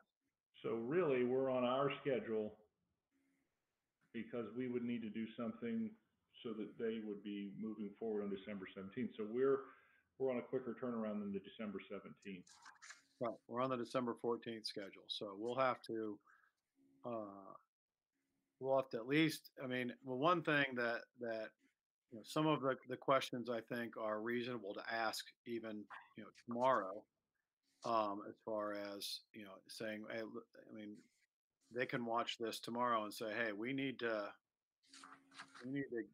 get our act together here and answer the questions that we've posed so far. And then I don't know, we could do it. We could on our, you know, we have the Monday meeting or 1 o'clock meeting that we can at least bring that up. I know this is not going to be a popular thing among the people that want this done, but on the other hand, you know, I don't feel comfortable as far as a district representative approving this. So, and then, yeah, as we get more information, we may have another, you know, meeting before the 14th, regarding this, whether, you know, we probably, I imagine, would do it like this with representatives from the township and the developer. So that I'd like all of us, I mean, as best we can, to be there so we can answer those questions. Yeah, I mean, that it's just due diligence at the place and time that we are. There are several of these developments that are either in progress now or planned in the next 5 years. And we just showed the 5-year forecast. We clearly cannot be adding and adding and adding people without adding the resources. So everyone's going to understand that. We would not be doing our jobs if we didn't uncover all the facts here. So. All right. Okay. So we move on to our reports to the Board of Education. Item 9.1, the Anderson Township Economic Development Committee report. Well, that is a perfect segue. For the reason it's important for the Board of Education to be a part of the Economic Development Committee, because typically we will hear, Scott and I go to these meetings, and typically we will hear as this development is moving along. That's how we stay in touch for how these things relate to the school district. And this has been such a different year. I didn't attend a couple meetings, and then the last one that I went to was all focused on Homerama coming up. We meet again tomorrow. So if it was discussed in the last, our meetings are every other month. So if it happened in the last 4 months, I could have missed it. And I don't know if Scott heard it or not. So I don't have any updates for that committee because we meet tomorrow, but most of it's focused on Homerama right now. They're still working on the Skytop apartment complex development. Nothing new to report there, though. Those are things, I mean, that's large apartment complexes are significant for us. So, I know that there's some movement at Skytop with the Metropolitan Holdings Company that has interest in that property, and they have interest in a large complex with a high percentage of one-bedroom apartments there. The nature of the attractiveness of that is for young professionals to be in that portion of Anderson Township and have access to the city and have access to the trail and some other things in that particular area. And so that's another one that right now is being discussed, and there's movement there. And so we'll need to, that's part of the Economic Development Committee meeting. But I think that the township is getting very close to striking an arrangement. When I say that, I mean a collaboration to try to do something at Skytop.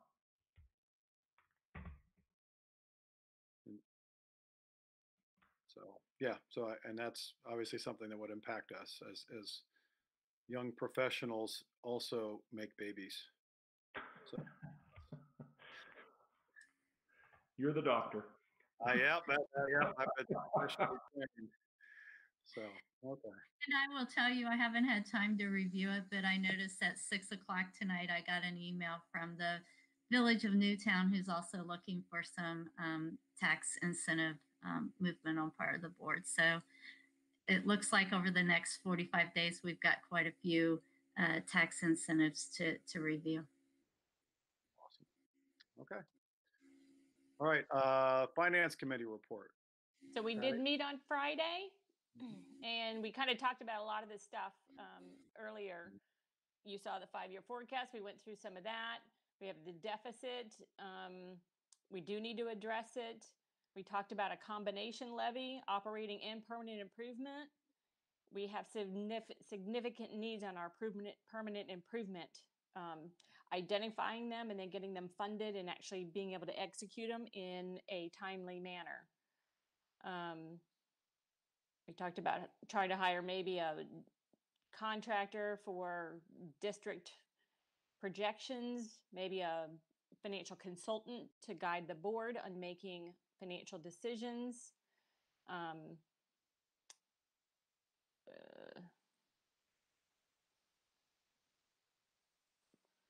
We talked about the Permanent Improvement Fund, the CARES Funding Act.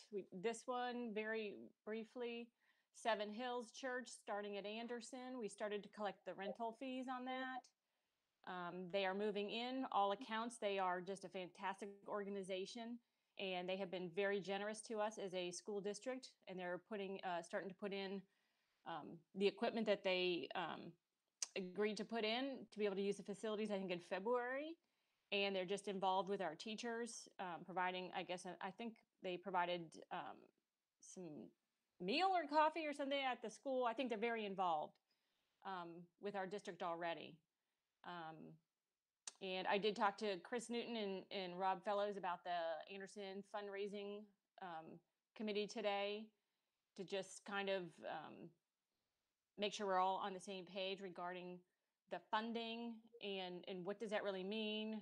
So they're still trying to figure out, I guess they already have their goal and idea, but they're trying to, I guess, flesh out everything else.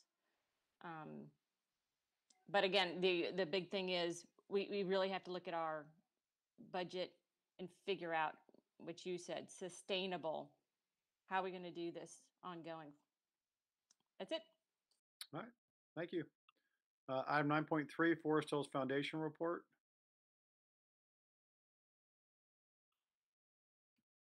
I guess Dee Dee's not here, or Dee, Dee Dee is here. Nothing.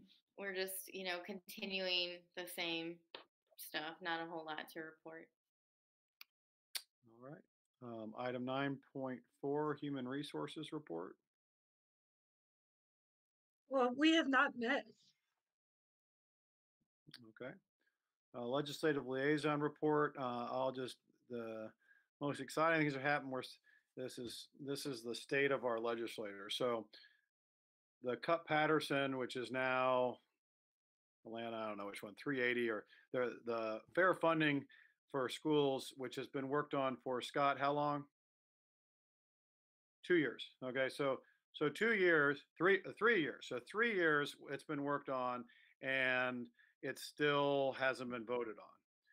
The Ed Choice program was a bill was created and passed in 24 hours. 24 hours. That included 122 schools that have been ranked A, B, or C in the last report card.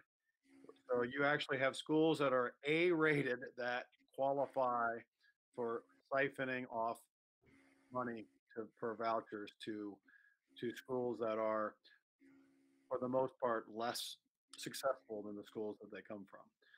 So anyway, so that has not been signed yet, but that passed on. That was created on Thursday and passed on Friday.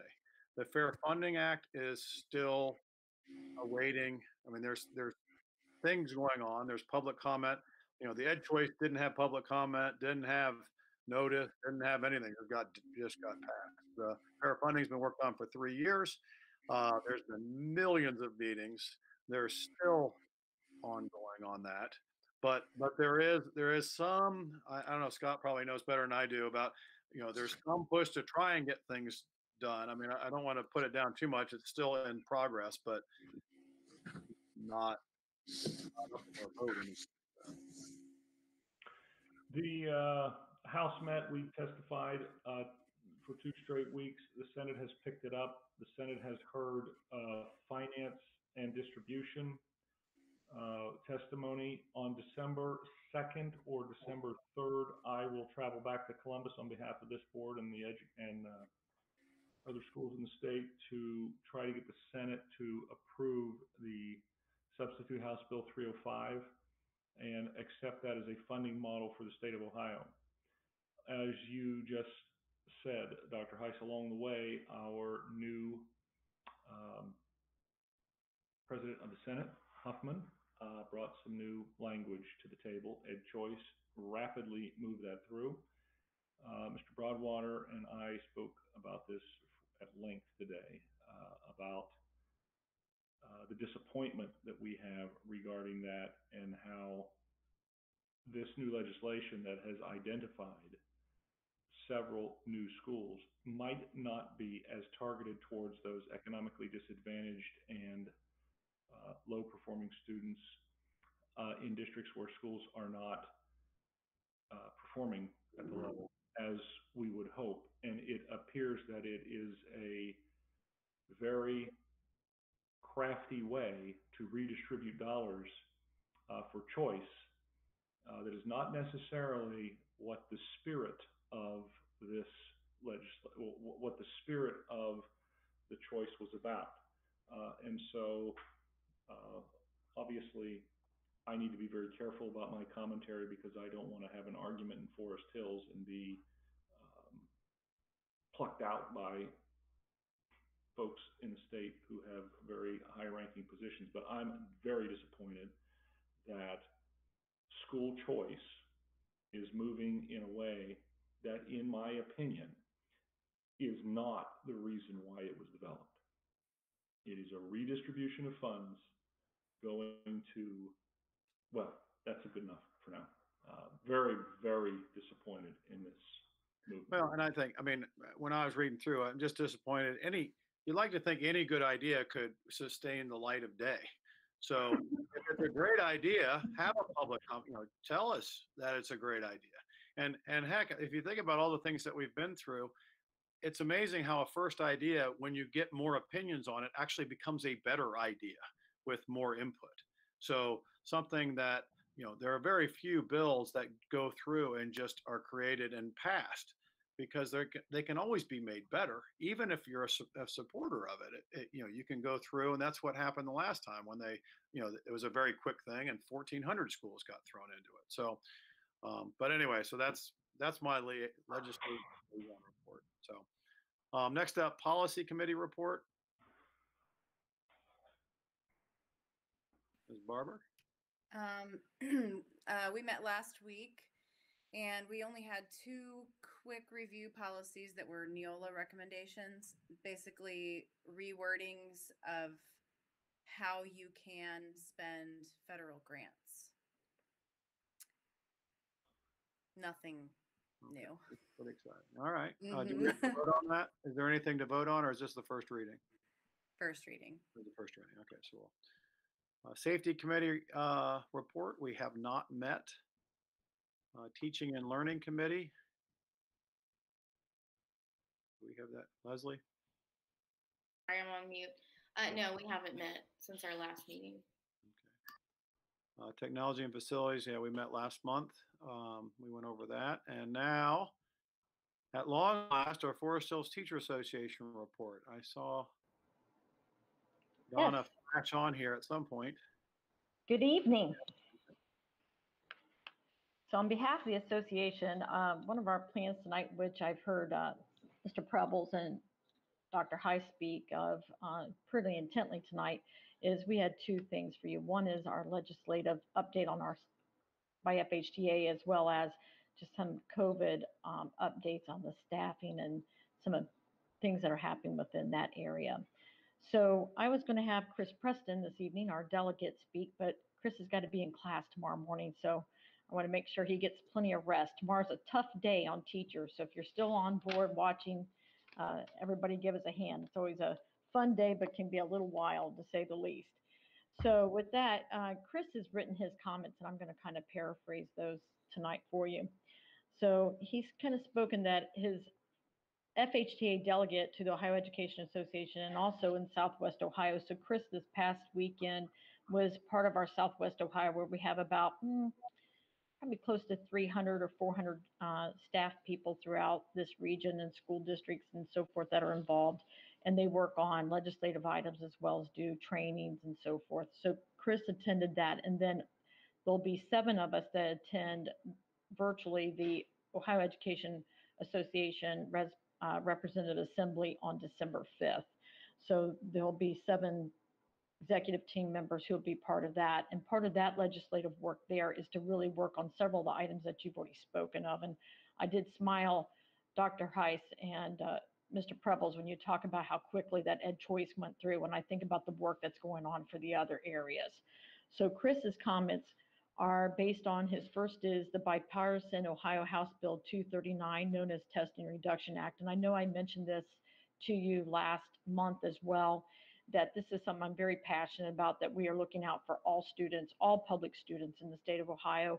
And right now where that one is, it's in May, it went with a 78-14 vote, but the bill would not reduce end of course assessments, requiring districts to form a work group to evaluate the amount of time students spend on testing and prohibit student retention under the 3rd grade reading guarantee for the 2021 school year.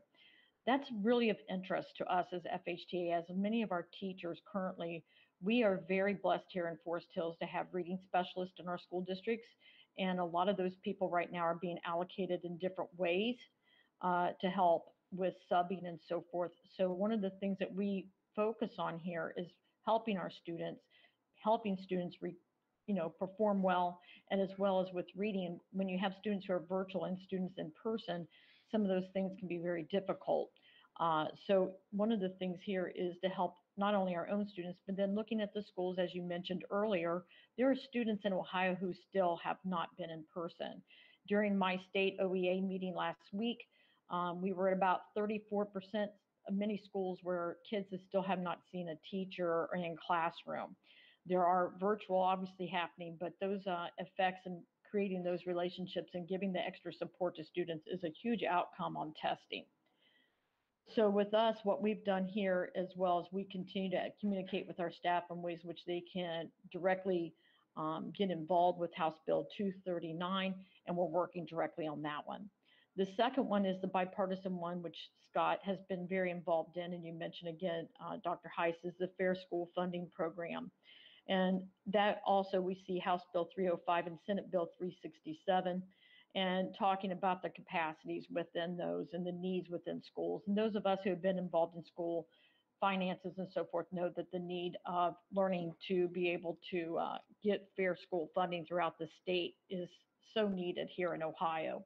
And we're behind that as well, lobbying, but as well as also creating opportunities for staff to get involved and to communicate more effectively.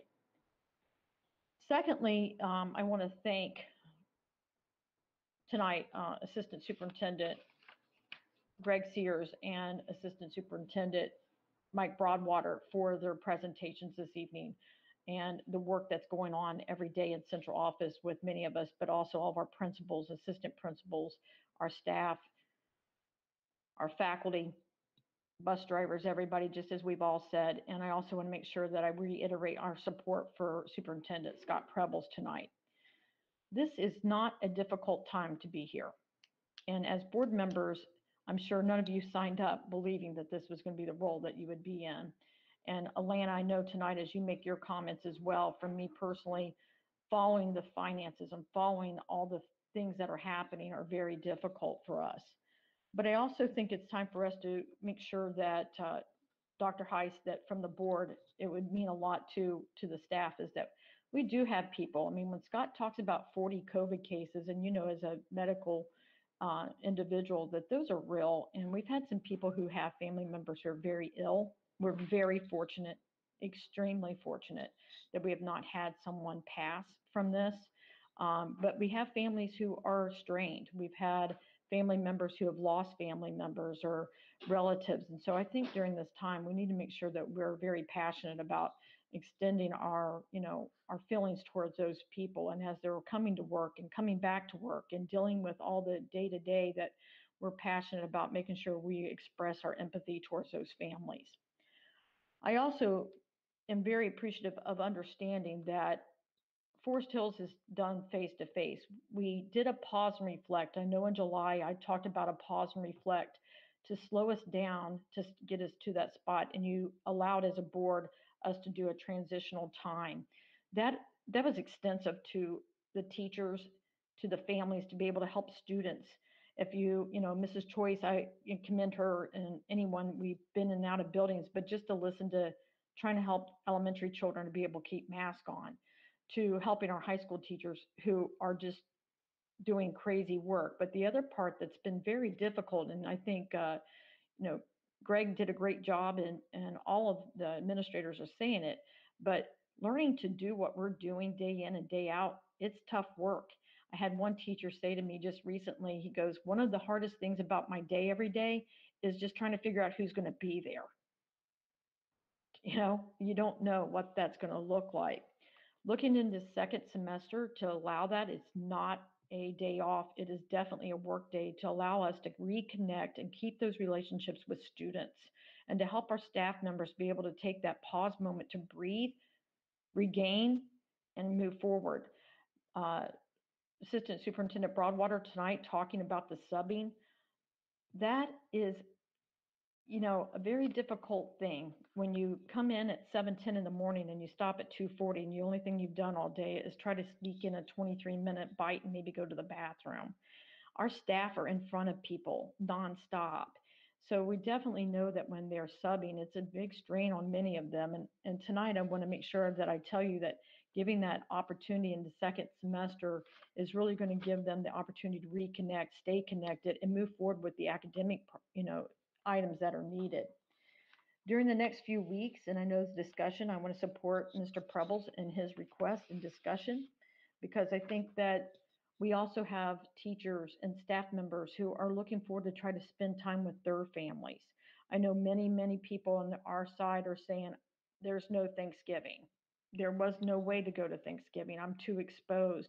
I've had teachers explaining to me that they've been turned away at the doctor's office because they're too exposed. They tell them to wait in their cars and so forth.